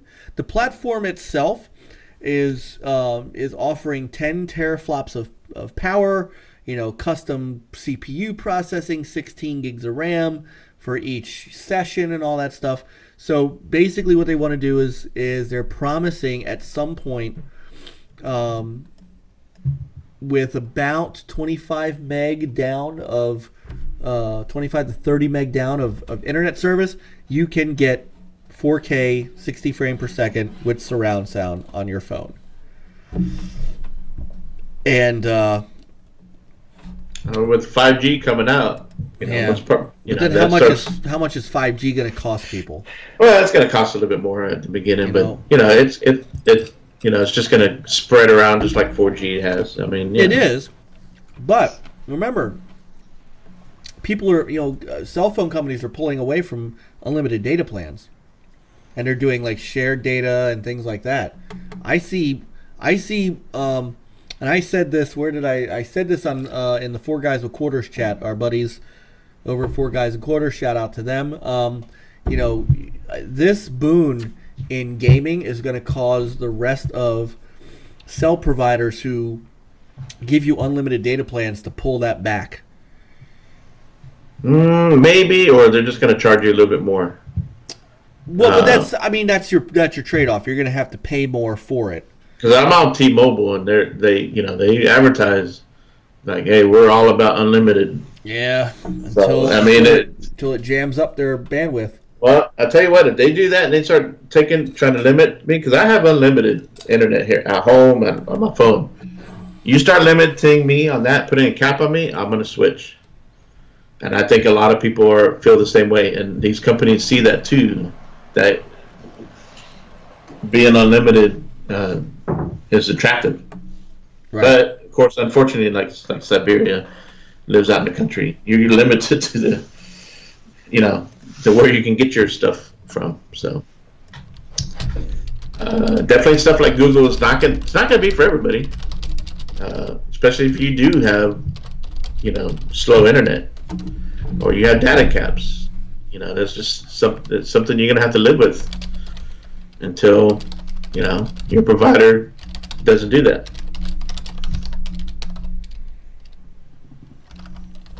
Yeah. All right, Dirty J. We'll see you later. Appreciate you coming in and supporting us.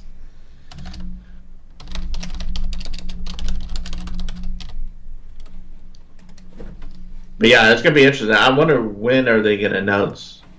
When is this launching? And I'm sure around. I guess right before that, that's when they announce the price. Yeah. Right before it launches. Yeah, and later, Dirty J. Sorry, I missed. Yeah. We don't know. One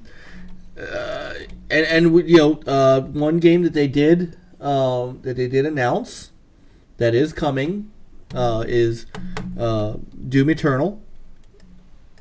So that's that's gonna be a big. Yeah, but Bethesda loves to do this stuff. Now we haven't heard if Bethesda is doing another press conference this year. Mm-hmm. So we don't know if Todd Howard's going to come out and talk about this or not.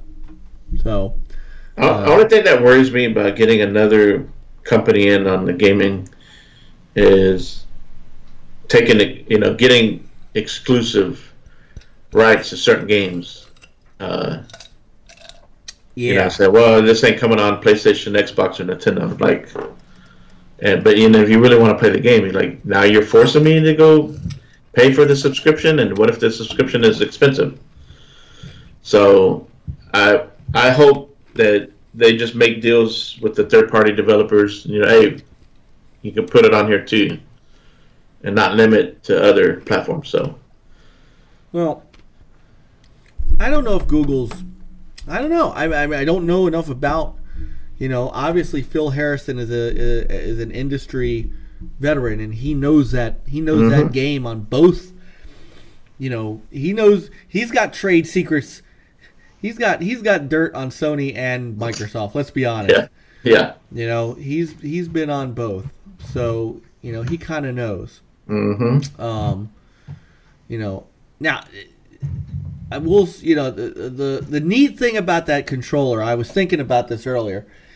In one way, I'm interested to see the lag between the controller and the game, because you're not actually Bluetoothing to the controller. So what if your game stream's lagging behind your controller? So that's something that you know, they're gonna need to work out and prove. But imagine this: you're playing on your phone, you pause the game, you take your controller, you go upstairs to your PC, you fire up your PC, you get the game going again on your Chrome browser, and with the same controller, you're right back in it. Yeah. And, you know, I don't have Bluetooth on my upstairs PC, so I can still play. I mean, that's pretty cool. Mm-hmm. That's pretty cool, which means you are no longer tethered to your console. I can't, you know, there are still some limitations that I have to playing my Xbox, not in front of my Xbox. Yeah. So that does eliminate that here. And if but I think Xbox is going to address that with xCloud. Agreed. So, you know, we don't know yet, but yes, Mm-hmm. I'm thinking that as well.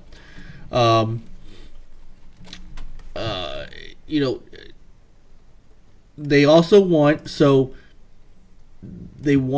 and Phil Harrison did say during this, and I'm just going to try to find it. They are fully, so this may not be too bad. They are completely open to cross-platform play. So, and that's game saves and progression. Mm-hmm. So it does sound like, you know, even if it's a game that you have on the Xbox, if you also have it, if it's one of those where you can also bring it across like a Fortnite or something like that, you can bring your progression across, that kind of thing. They're all for that. So, and then the rest is what we know and what we see here. You know, they're talking right now about the back end and how powerful the back end is. Blah blah blah blah blah. You know, we will see if 4K 60 with HDR is really capable here. I mean, it may be capable being on this like a closed, you know, cloud service, you know, but that still comes down to the developer, right? Yeah, I mean, well, I guess what and this is where I am not sure how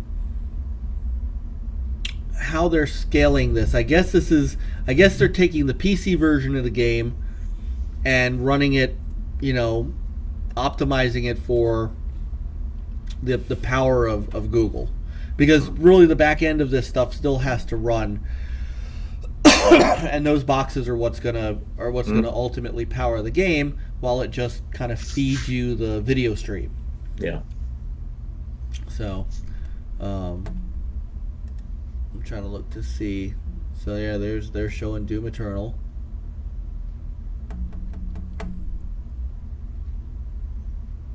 Yeah, I'll let you explain the technical side of that, how all that works. Well, but so you can kind of see it here. So they're doing single GPU versus multi GPU. So the way that this works, being an IT guy, I understand it. If you ever use something like remote desktop, if you're in business and if you're a business that uses, say, a terminal server. Anybody who knows what a terminal server is, it's where somebody will remote desktop to a server somewhere else, whether it's co-located somewhere in the cloud, Microsoft Azure, so on and so on. When you get onto that machine, that terminal server, you sign into it, you get your own desktop, and you can run applications, or you can do things in it. all that's happening is a screen is getting redrawn back to your computer, redrawn from the terminal server back to your machine via the remote desktop connection app.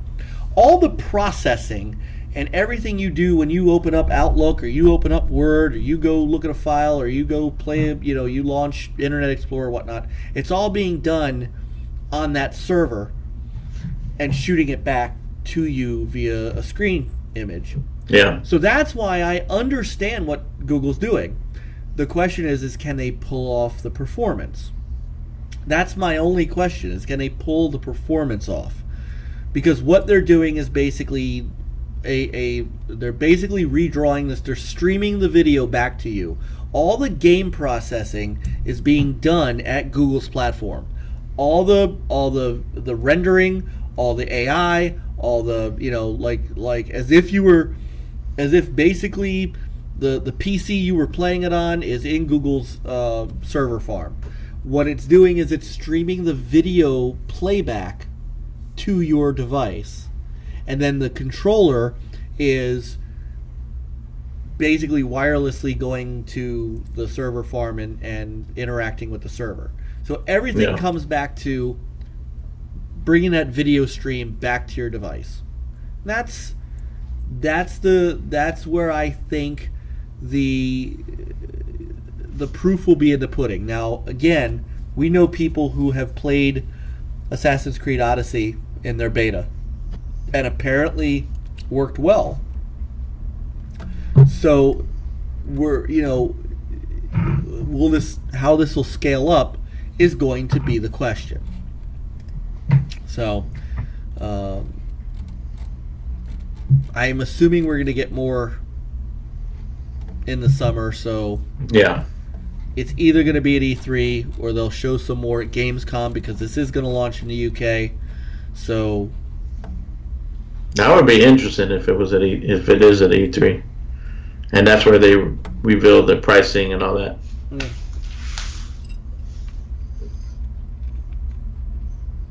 Because there is a space there at E3 if they wanted to come in.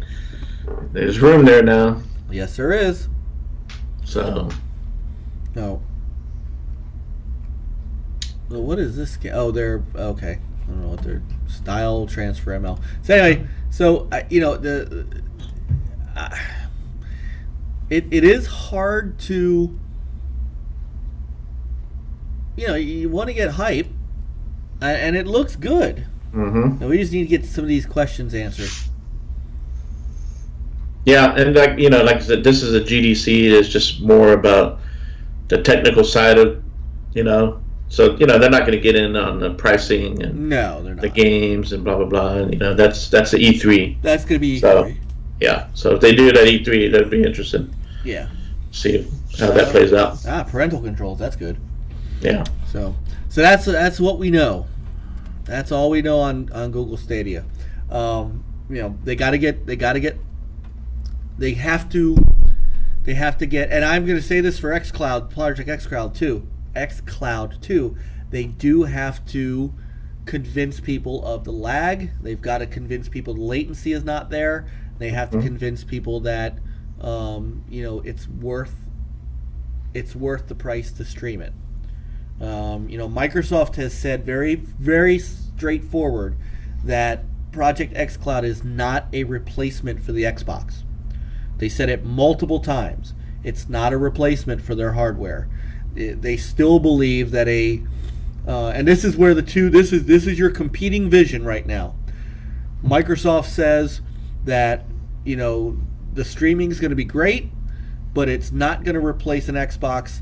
Your best performance, your best experience is still going to be a piece of hardware in your house, 4K, possibly 4K 60 with the next line of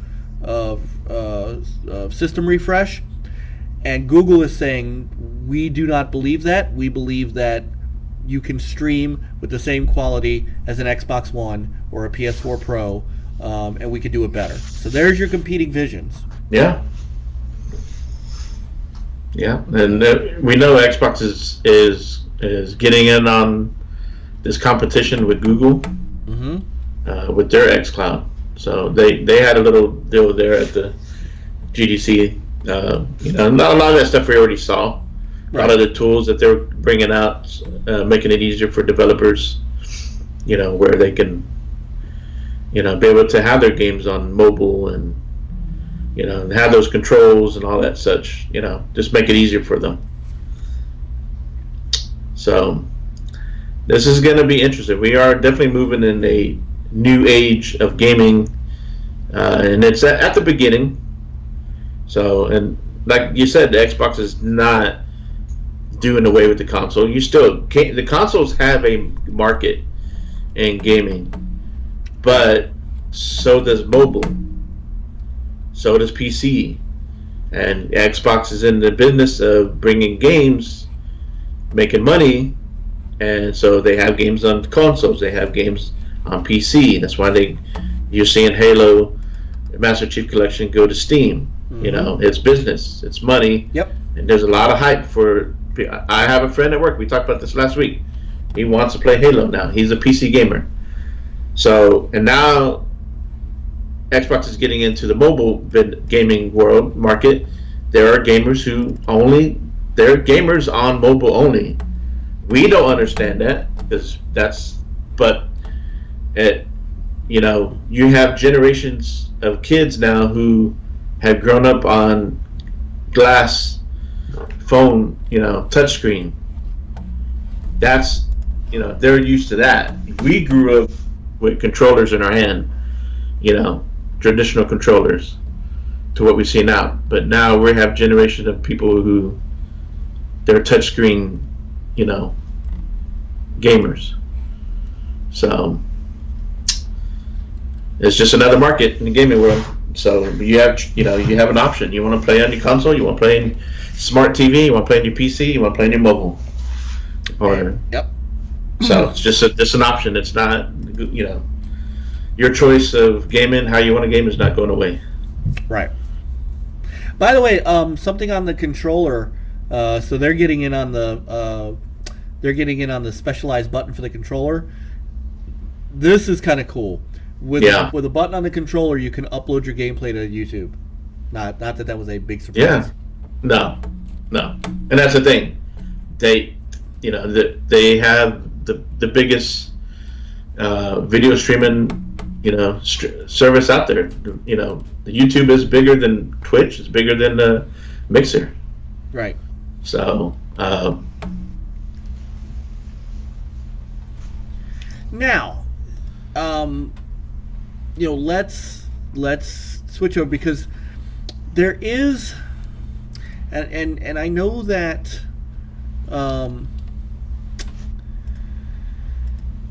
I know that in talking, Microsoft has not put out as much information about Project xCloud just yet.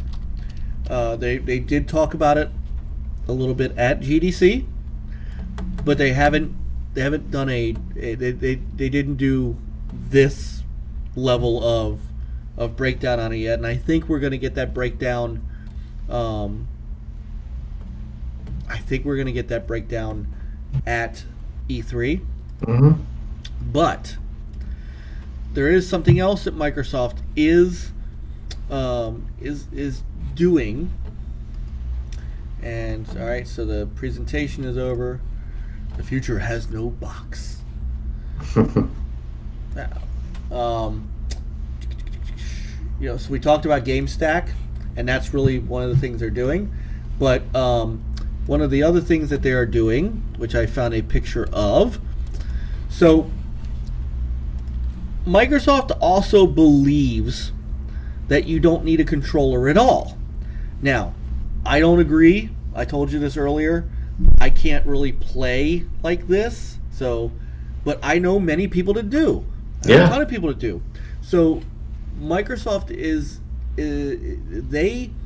they are putting the ability for, without any special real changes to their system, to game development, to be able to put the entire Xbox controller up on the mobile screen, so on a touch. So they believe that if you can make a game for the Xbox, then you can make it very simply touch compatible.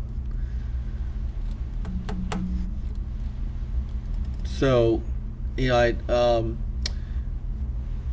I found, like, somebody had posted a picture of Cuphead, right? With this entire layout on the screen.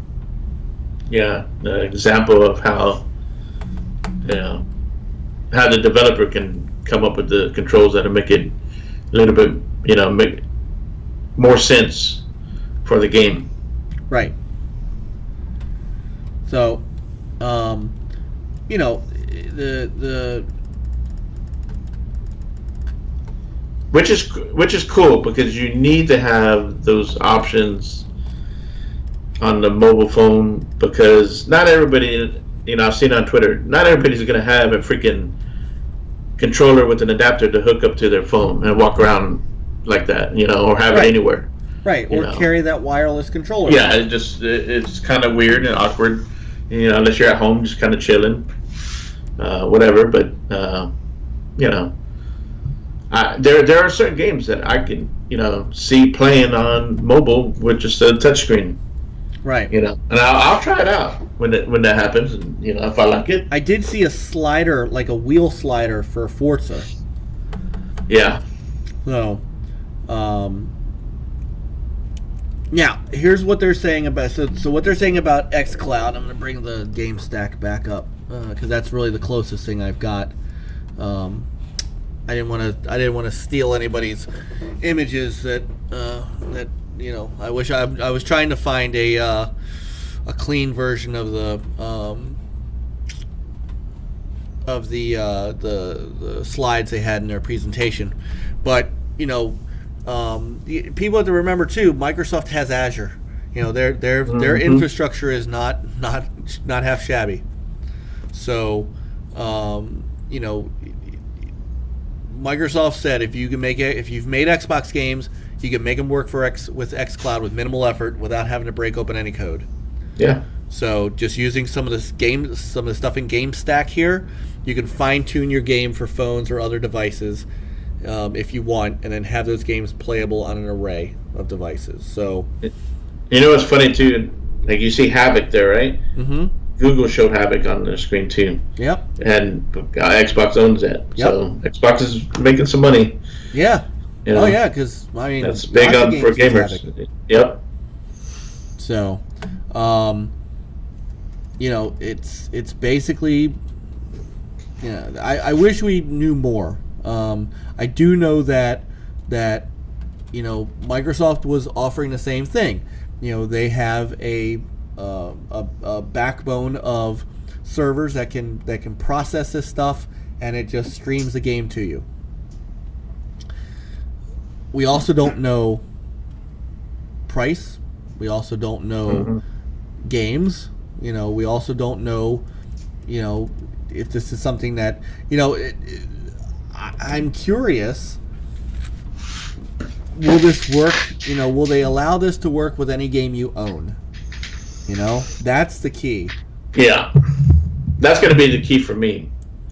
Because if I have to pay, like I don't mind paying for Xbox Live and Game Pass, and like a lot of us, we use our reward points, or you know, we wait for those sales. I've never paid full price for those.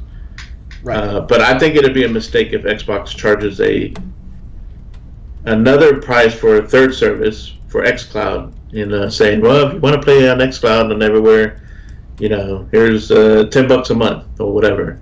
I don't want them to have to pay another subscription fee. I want to see them add this in. If you're an Xbox Live subscriber, Gold, you know, you get to use you know, xCloud. Or if you're a Game Pass, you know, maybe they'll have a deal where if you subscribe to Game Pass, that's where I think xCloud will be available for you anywhere. I just can't see them charging a third subscription price. I can't about either. their service, for this. I can't either. And that's what I was bringing up too in the Four Guys with Quarters. It's like I can't see that. That'd be a mistake, and they have to compete with Google. Well, and I think if anybody's got the money to do it, it's them. Now, I put a question into their chat. Would you pay $100 a year for a combined Xbox Live, Game Pass, xCloud service? I would. I mean, in a way, we're paying a little bit more than that. If you add up Game Pass and Xbox Live, that's more than that. Yeah, and I think if they bundled it together, Yep. and gave it to you all together, I think that's how I agree with you. They can't charge another fee. And I'll be honest with you, I don't play in other places enough for that. I don't have unlimited data, so I have to have Wi-Fi to make this work. And really the only way that the only place that I would be able to stream stuff is if I went on vacation with the family and didn't take my Xbox with me, because I never do that anymore anyway. Yeah. And then I could sit there and low key stream on my phone through the hotel Wi-Fi while I'm out on the veranda or what have you. So I mean I don't know. I don't have time to play while I'm at work. I just don't have time to play everywhere. So I'm oddly enough like Google has no real interest for me because of that, and I'm not at a separate rate. So, all right, see you, Jeff.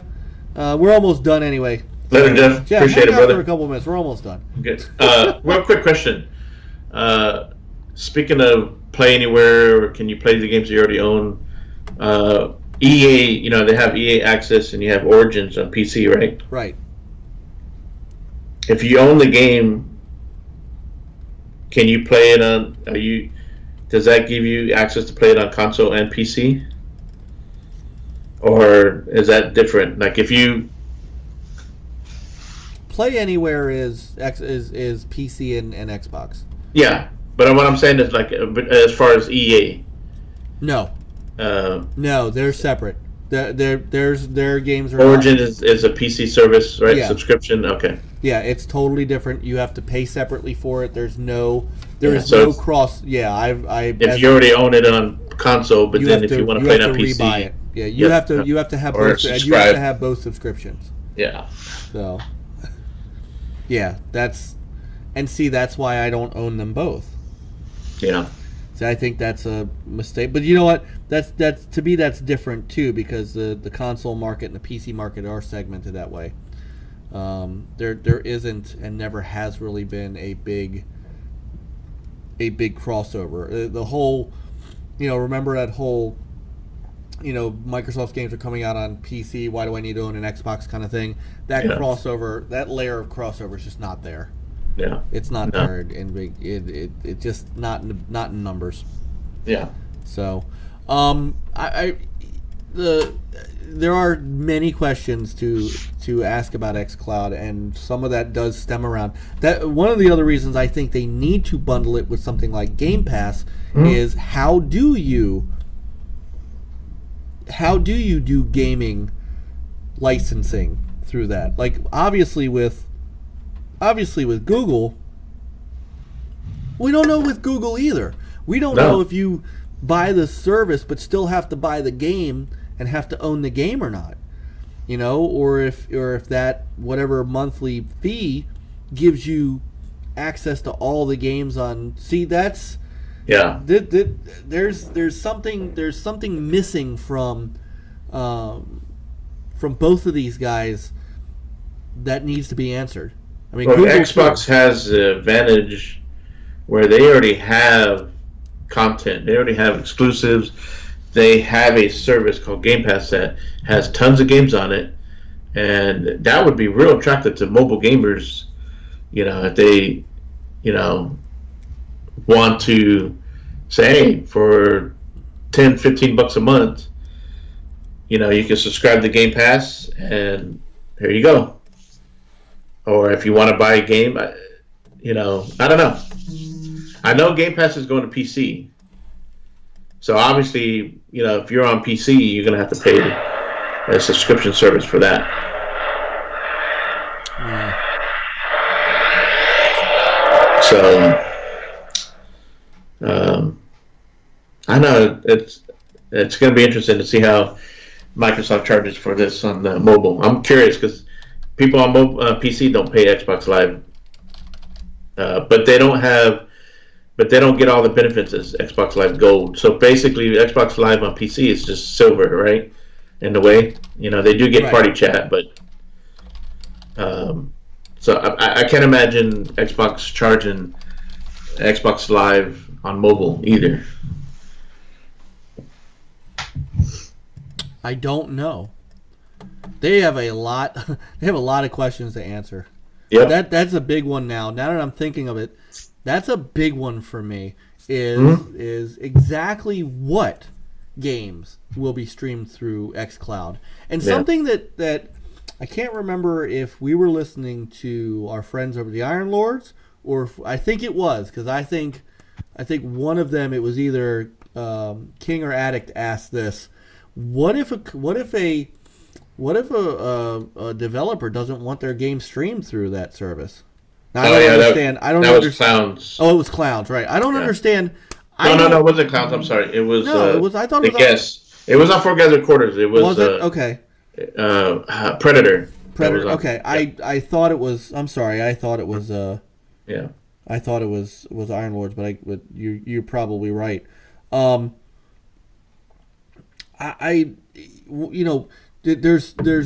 are serious questions that have to be answered here about what games you are going to be able to play, because if it's not every game you own, mm-hmm.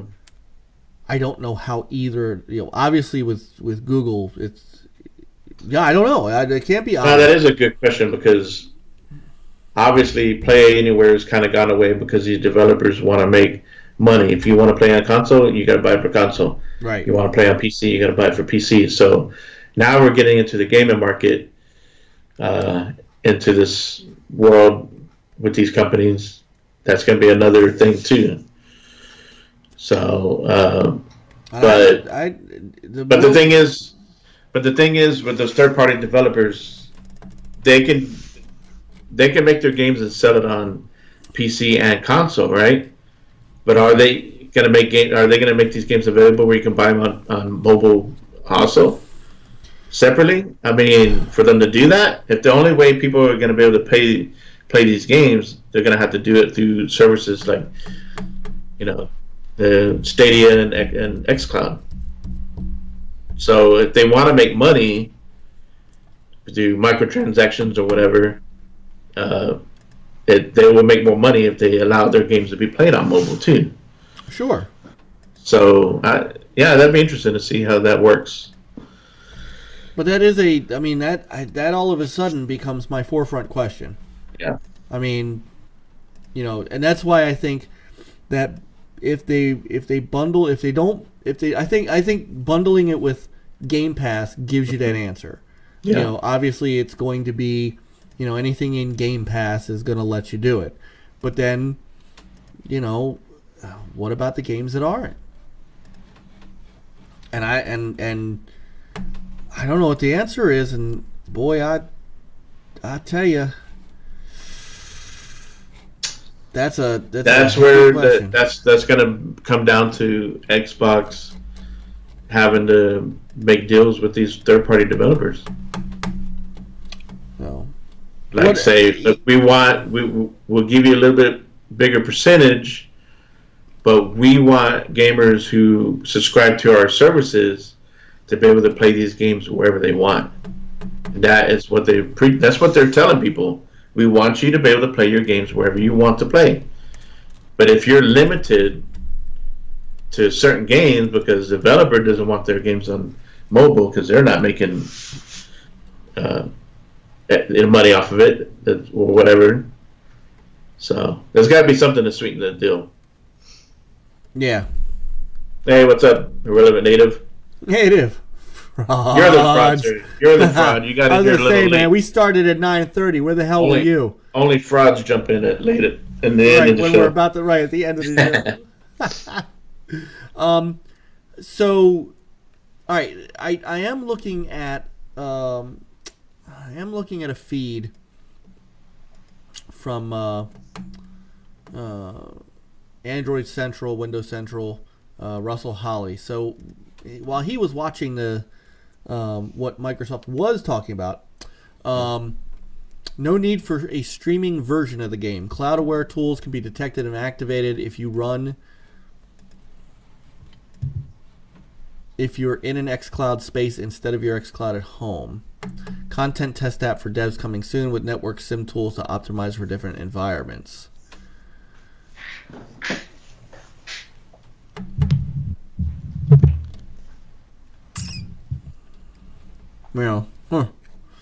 Latency measurement tools are available. See, and latency is going to be the other thing. Both of them are going to have to deal with latency. Oh, it's 9 o'clock over on the West Coast. Well, you know what? We can't start at midnight just for you, Native. I'm glad you could join us for a couple minutes, though, brother. Seriously. Yeah, but so now, see, now that we've talked this through, man, I'm really stuck on this. On this, you know, what games are you going to be able to play on it? You know, are you going to be able to play every game you physically own? So, my wife would agree with you, Irrelevant. She says there's sharks in there. Hey, I grew up in the beach. I've swam up there with sharks. They never bit me. I never did that. I swam with jellyfish.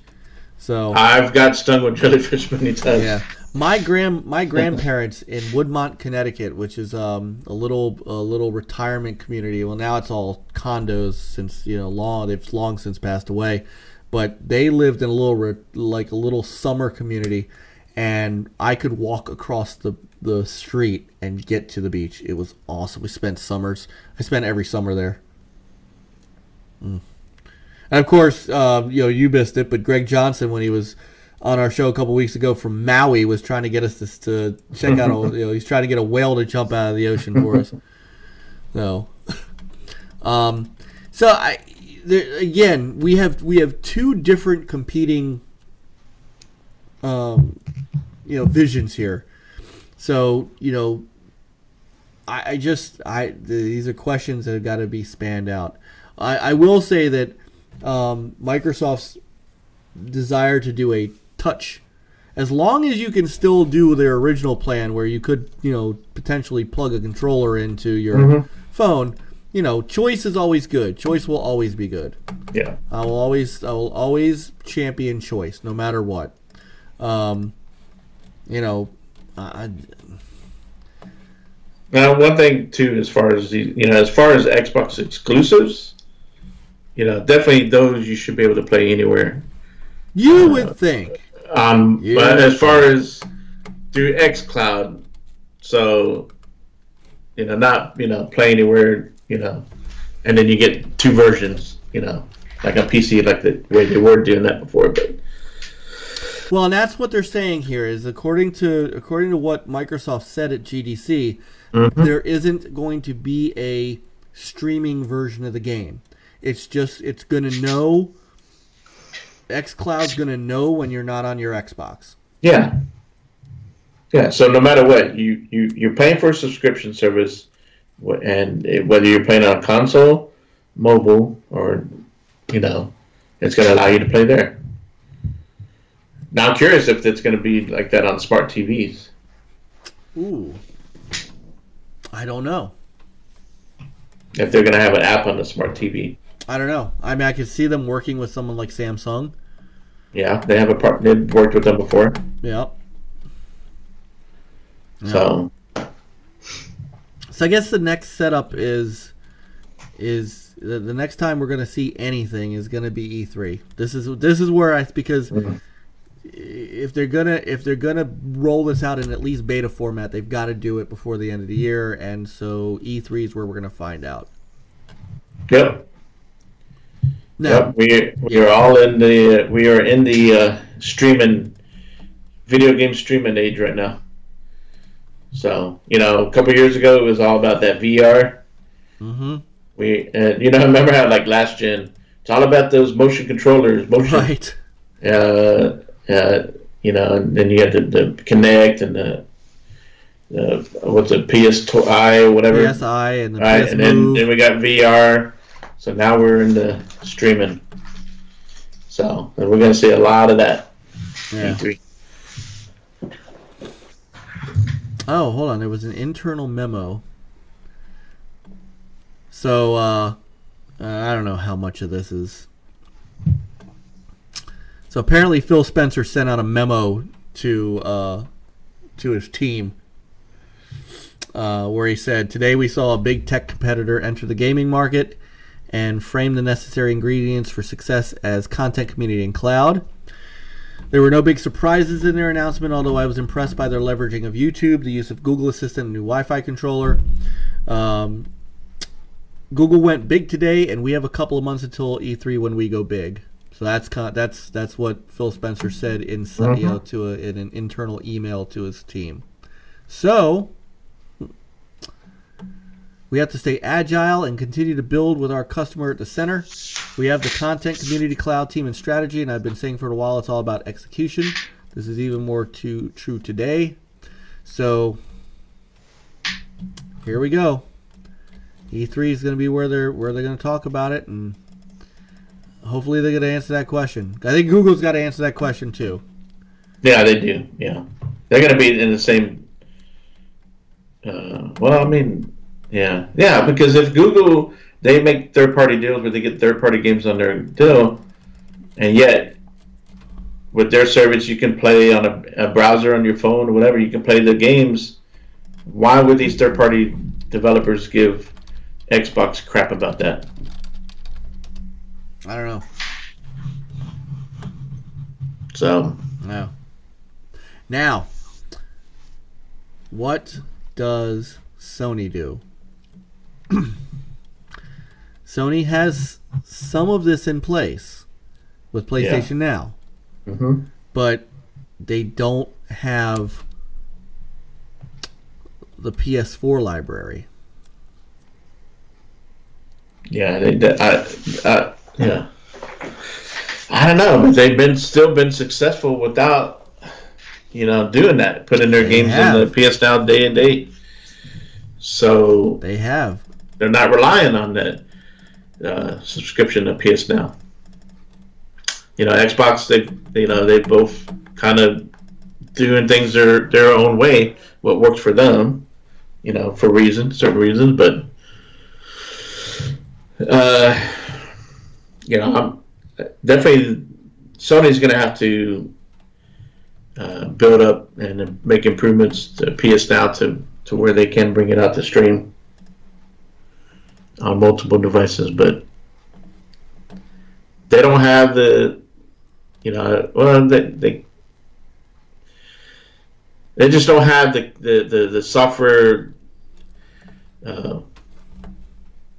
tools and engineering and know-how as much as Google and Xbox does. No, they don't. So, and I'm not sure they have the backbone, the back end. They work with Rackspace. That's their backbone for Gaykey and all the things that they have. They have invested in some of the technology, but I'm not sure that they don't have a Microsoft Azure. No. They don't have an Amazon Web Services. They don't have the infrastructure to match. They've got to do something though, because they've been awfully quiet on this. And now, they're going to be awfully quiet around E3 while Google and Microsoft are kind of duking it out in this space. it's got to be concerning to somebody in Sony. Oh, I'm sure Somebody's got to be going, hey guys, we're usually the ones that are trying to innovate to market here, Mm-hmm. Yeah, they have to look at this because as the years goes by, you're going to start having the majority of gamers are going to prefer to play their games anywhere, right? On the mobile and such.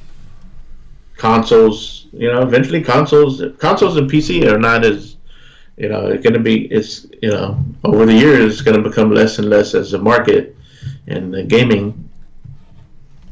So they have to get in on that. If they want to keep doing what they're doing. Yeah. So, and then Nintendo kind of on their own world. I think they can survive. People love, the Switch was a great thing. Attracted a lot of people. People love their Nintendo. They got a huge following. They can sell those exclusives. So, and we keep seeing them on the MPDs on a regular basis. We just see Mario Kart 8 is on there. Sometimes, and then they fall off, and then they come back. So, yeah, Nintendo, they're going to be last to this, unless they're working with the Xbox, kind of help with this. So, I don't know. Well, this is why when we talked about it at the beginning of the show, when we talked about Cuphead, mm-hmm. and how Studio MDHR thanked them, that there has to be something bigger going on, and maybe it revolves because Nintendo's been awfully quiet about this too. Now, yeah, they got their own stuff going on. Reggie's rolling out, and Bowser's coming in. So mm-hmm. I'm not. I get that they have some other priorities right now, but you look at every month's MPD numbers, and just about every major Switch title is on there, save Splatoon 2. So it's not like Nintendo is not doing well themselves. I'm with you almost 100% that it's something. I'm telling you, man. Reggie and Phil are coming out arm in arm on stage. Well, remember Xbox hired the one guy that used to work for Nintendo. Yes, they did. So there's definitely a relationship and an understanding between them two. It's gonna be interesting. Maybe Game Pass has maybe we might get some Nintendo exclusives on Game Pass at some point, or maybe published games that were from Nintendo on Game Pass. Maybe not the big guys, but let's say Marvel Alliance. Is it Marvel Alliance? Yes. Okay, Marvel Alliance 3 is exclusive on the Switch. Who's to say that okay, it's going to come out on the Switch, and then after so many months, here it comes out on Game Pass. So we can see stuff like that, and maybe they're looking at that like, hey, we're going to give you Cuphead, and then later on, here comes a game that published by Nintendo. So it's just something's in the air. Yeah, I don't know what it is yet, but something's in the air. The next couple of months, man. I mean, we're already almost to April, mm-hmm. and it's gonna be that wait is gonna feel like forever to get to E3. Couple months, yeah. I cannot wait. Obviously, like we've done the last couple of years, we're ready to live stream it. We will do our live reaction show. We'll see if what would be great is if we can do this year, if the entire crew, the NLG and WDFC crew, did that live stream. Yeah, that'd be fun. I want Daz. I want Siberia. I know you're listening to Siberia. You're gonna come on this show once. I want Siberia. I want Daz. I want Witty. I want Coop. I want a big ass show for that because mm-hmm. I mean it's gonna be interesting. It's gonna be huge. Yeah. And God, man, I went back and watched our live streams of last year's PlayStation and Microsoft shows, and I remember the show we did with Tick, the super show we did with them, and I just remember some of the reactions to, to them buying the studios and stuff, and I just, they're coming out full bore, so, I just, it's gonna be a long wait, man. Yeah. It's gonna be a long wait, so. All right, well, look, man, even Siberia is ready to go to sleep. So, all right, it is 12:15. Hey, we had a lot. We started on time. Yeah, we did. We had a lot of stuff to talk about. We kind of sidetracked a little bit. Yeah, we did. But no, we did good. We did good. This was a good show, and we missed you, Peter. Hopefully, you are. I hope that you are actually enjoying yourself on your cruise. Yes. I hope that you make it back safe, of course, and. Your spot, in the middle of the screen. So we're looking. Come back with the tan. Yeah, that I gotta see. I gotta see him with a tan. So anyway, I think we did. I'm looking through our Discord, and I think we covered every single thing. Yeah, that's good. So, now I'm gonna go and a lot of interesting topics. No drama. No. Hey, we love gaming. We love gaming. But it's cool to talk about some of the latest and greatest stuff, like without having to, bring console wars and drama. So I will always love it. And look, because we're adults here. Yes, exactly. Tonight, Coop was out. We did have some regulars that popped in and popped out. It was a light night for us in the chat, as you can see. But you know what? It's okay. I'll still take the folks that come in and talk games and have a good time and enjoy. Hopefully we make them part of the show. I'm always okay with that. So. Yeah. No, it was good. Chat was good. Yep. Definitely appreciate everybody that jumped in chat. Siberia, Dirty J, Stinking Corpse, Native, Project Jeff, Jago. Yep. Definitely, love all you guys, Gaming Brothers. So appreciate it. Indeed. And don't forget to check out our affiliates, our fellow affiliates. We mentioned 4 Guys with Quarters. These guys are fantastic. They had a great show last week. I actually was able to catch live this past week. Love those guys. Our friends over at Multiverse, we did our 2-part crossover event with them, where they were on our show last Friday, and we invaded their show on Monday and had a really good time with them. Gaming Perspective, we had Nick and we had Sam, one of my favorite writers over at Tick. We had they're on. Let's see, 4 Guys with Quarters is on Thursdays. Yes. Thursdays at 5. 5:30. 5:30. Yep. And then Multiverse is on Monday night. They're the best show on Monday night, they say. 8 o'clock. They were the best show when we were on, that's for sure. That's right. And Gaming Perspective comes on tomorrow night, although I think he had mentioned they might be moving nights, but I'm not 100% sure on that. But they'll be on tomorrow. And then us on Friday nights, holding it down. Yes, sir. So thank you guys so much. And Chris, another one down. We still haven't gone 3 hours. Hold on, No. We're doing around E3. Yeah, that's E3 right. E3 might be 3 hours. E3 might be 3 hours, but that's different. Yeah. So, good night, everybody. Have a great week.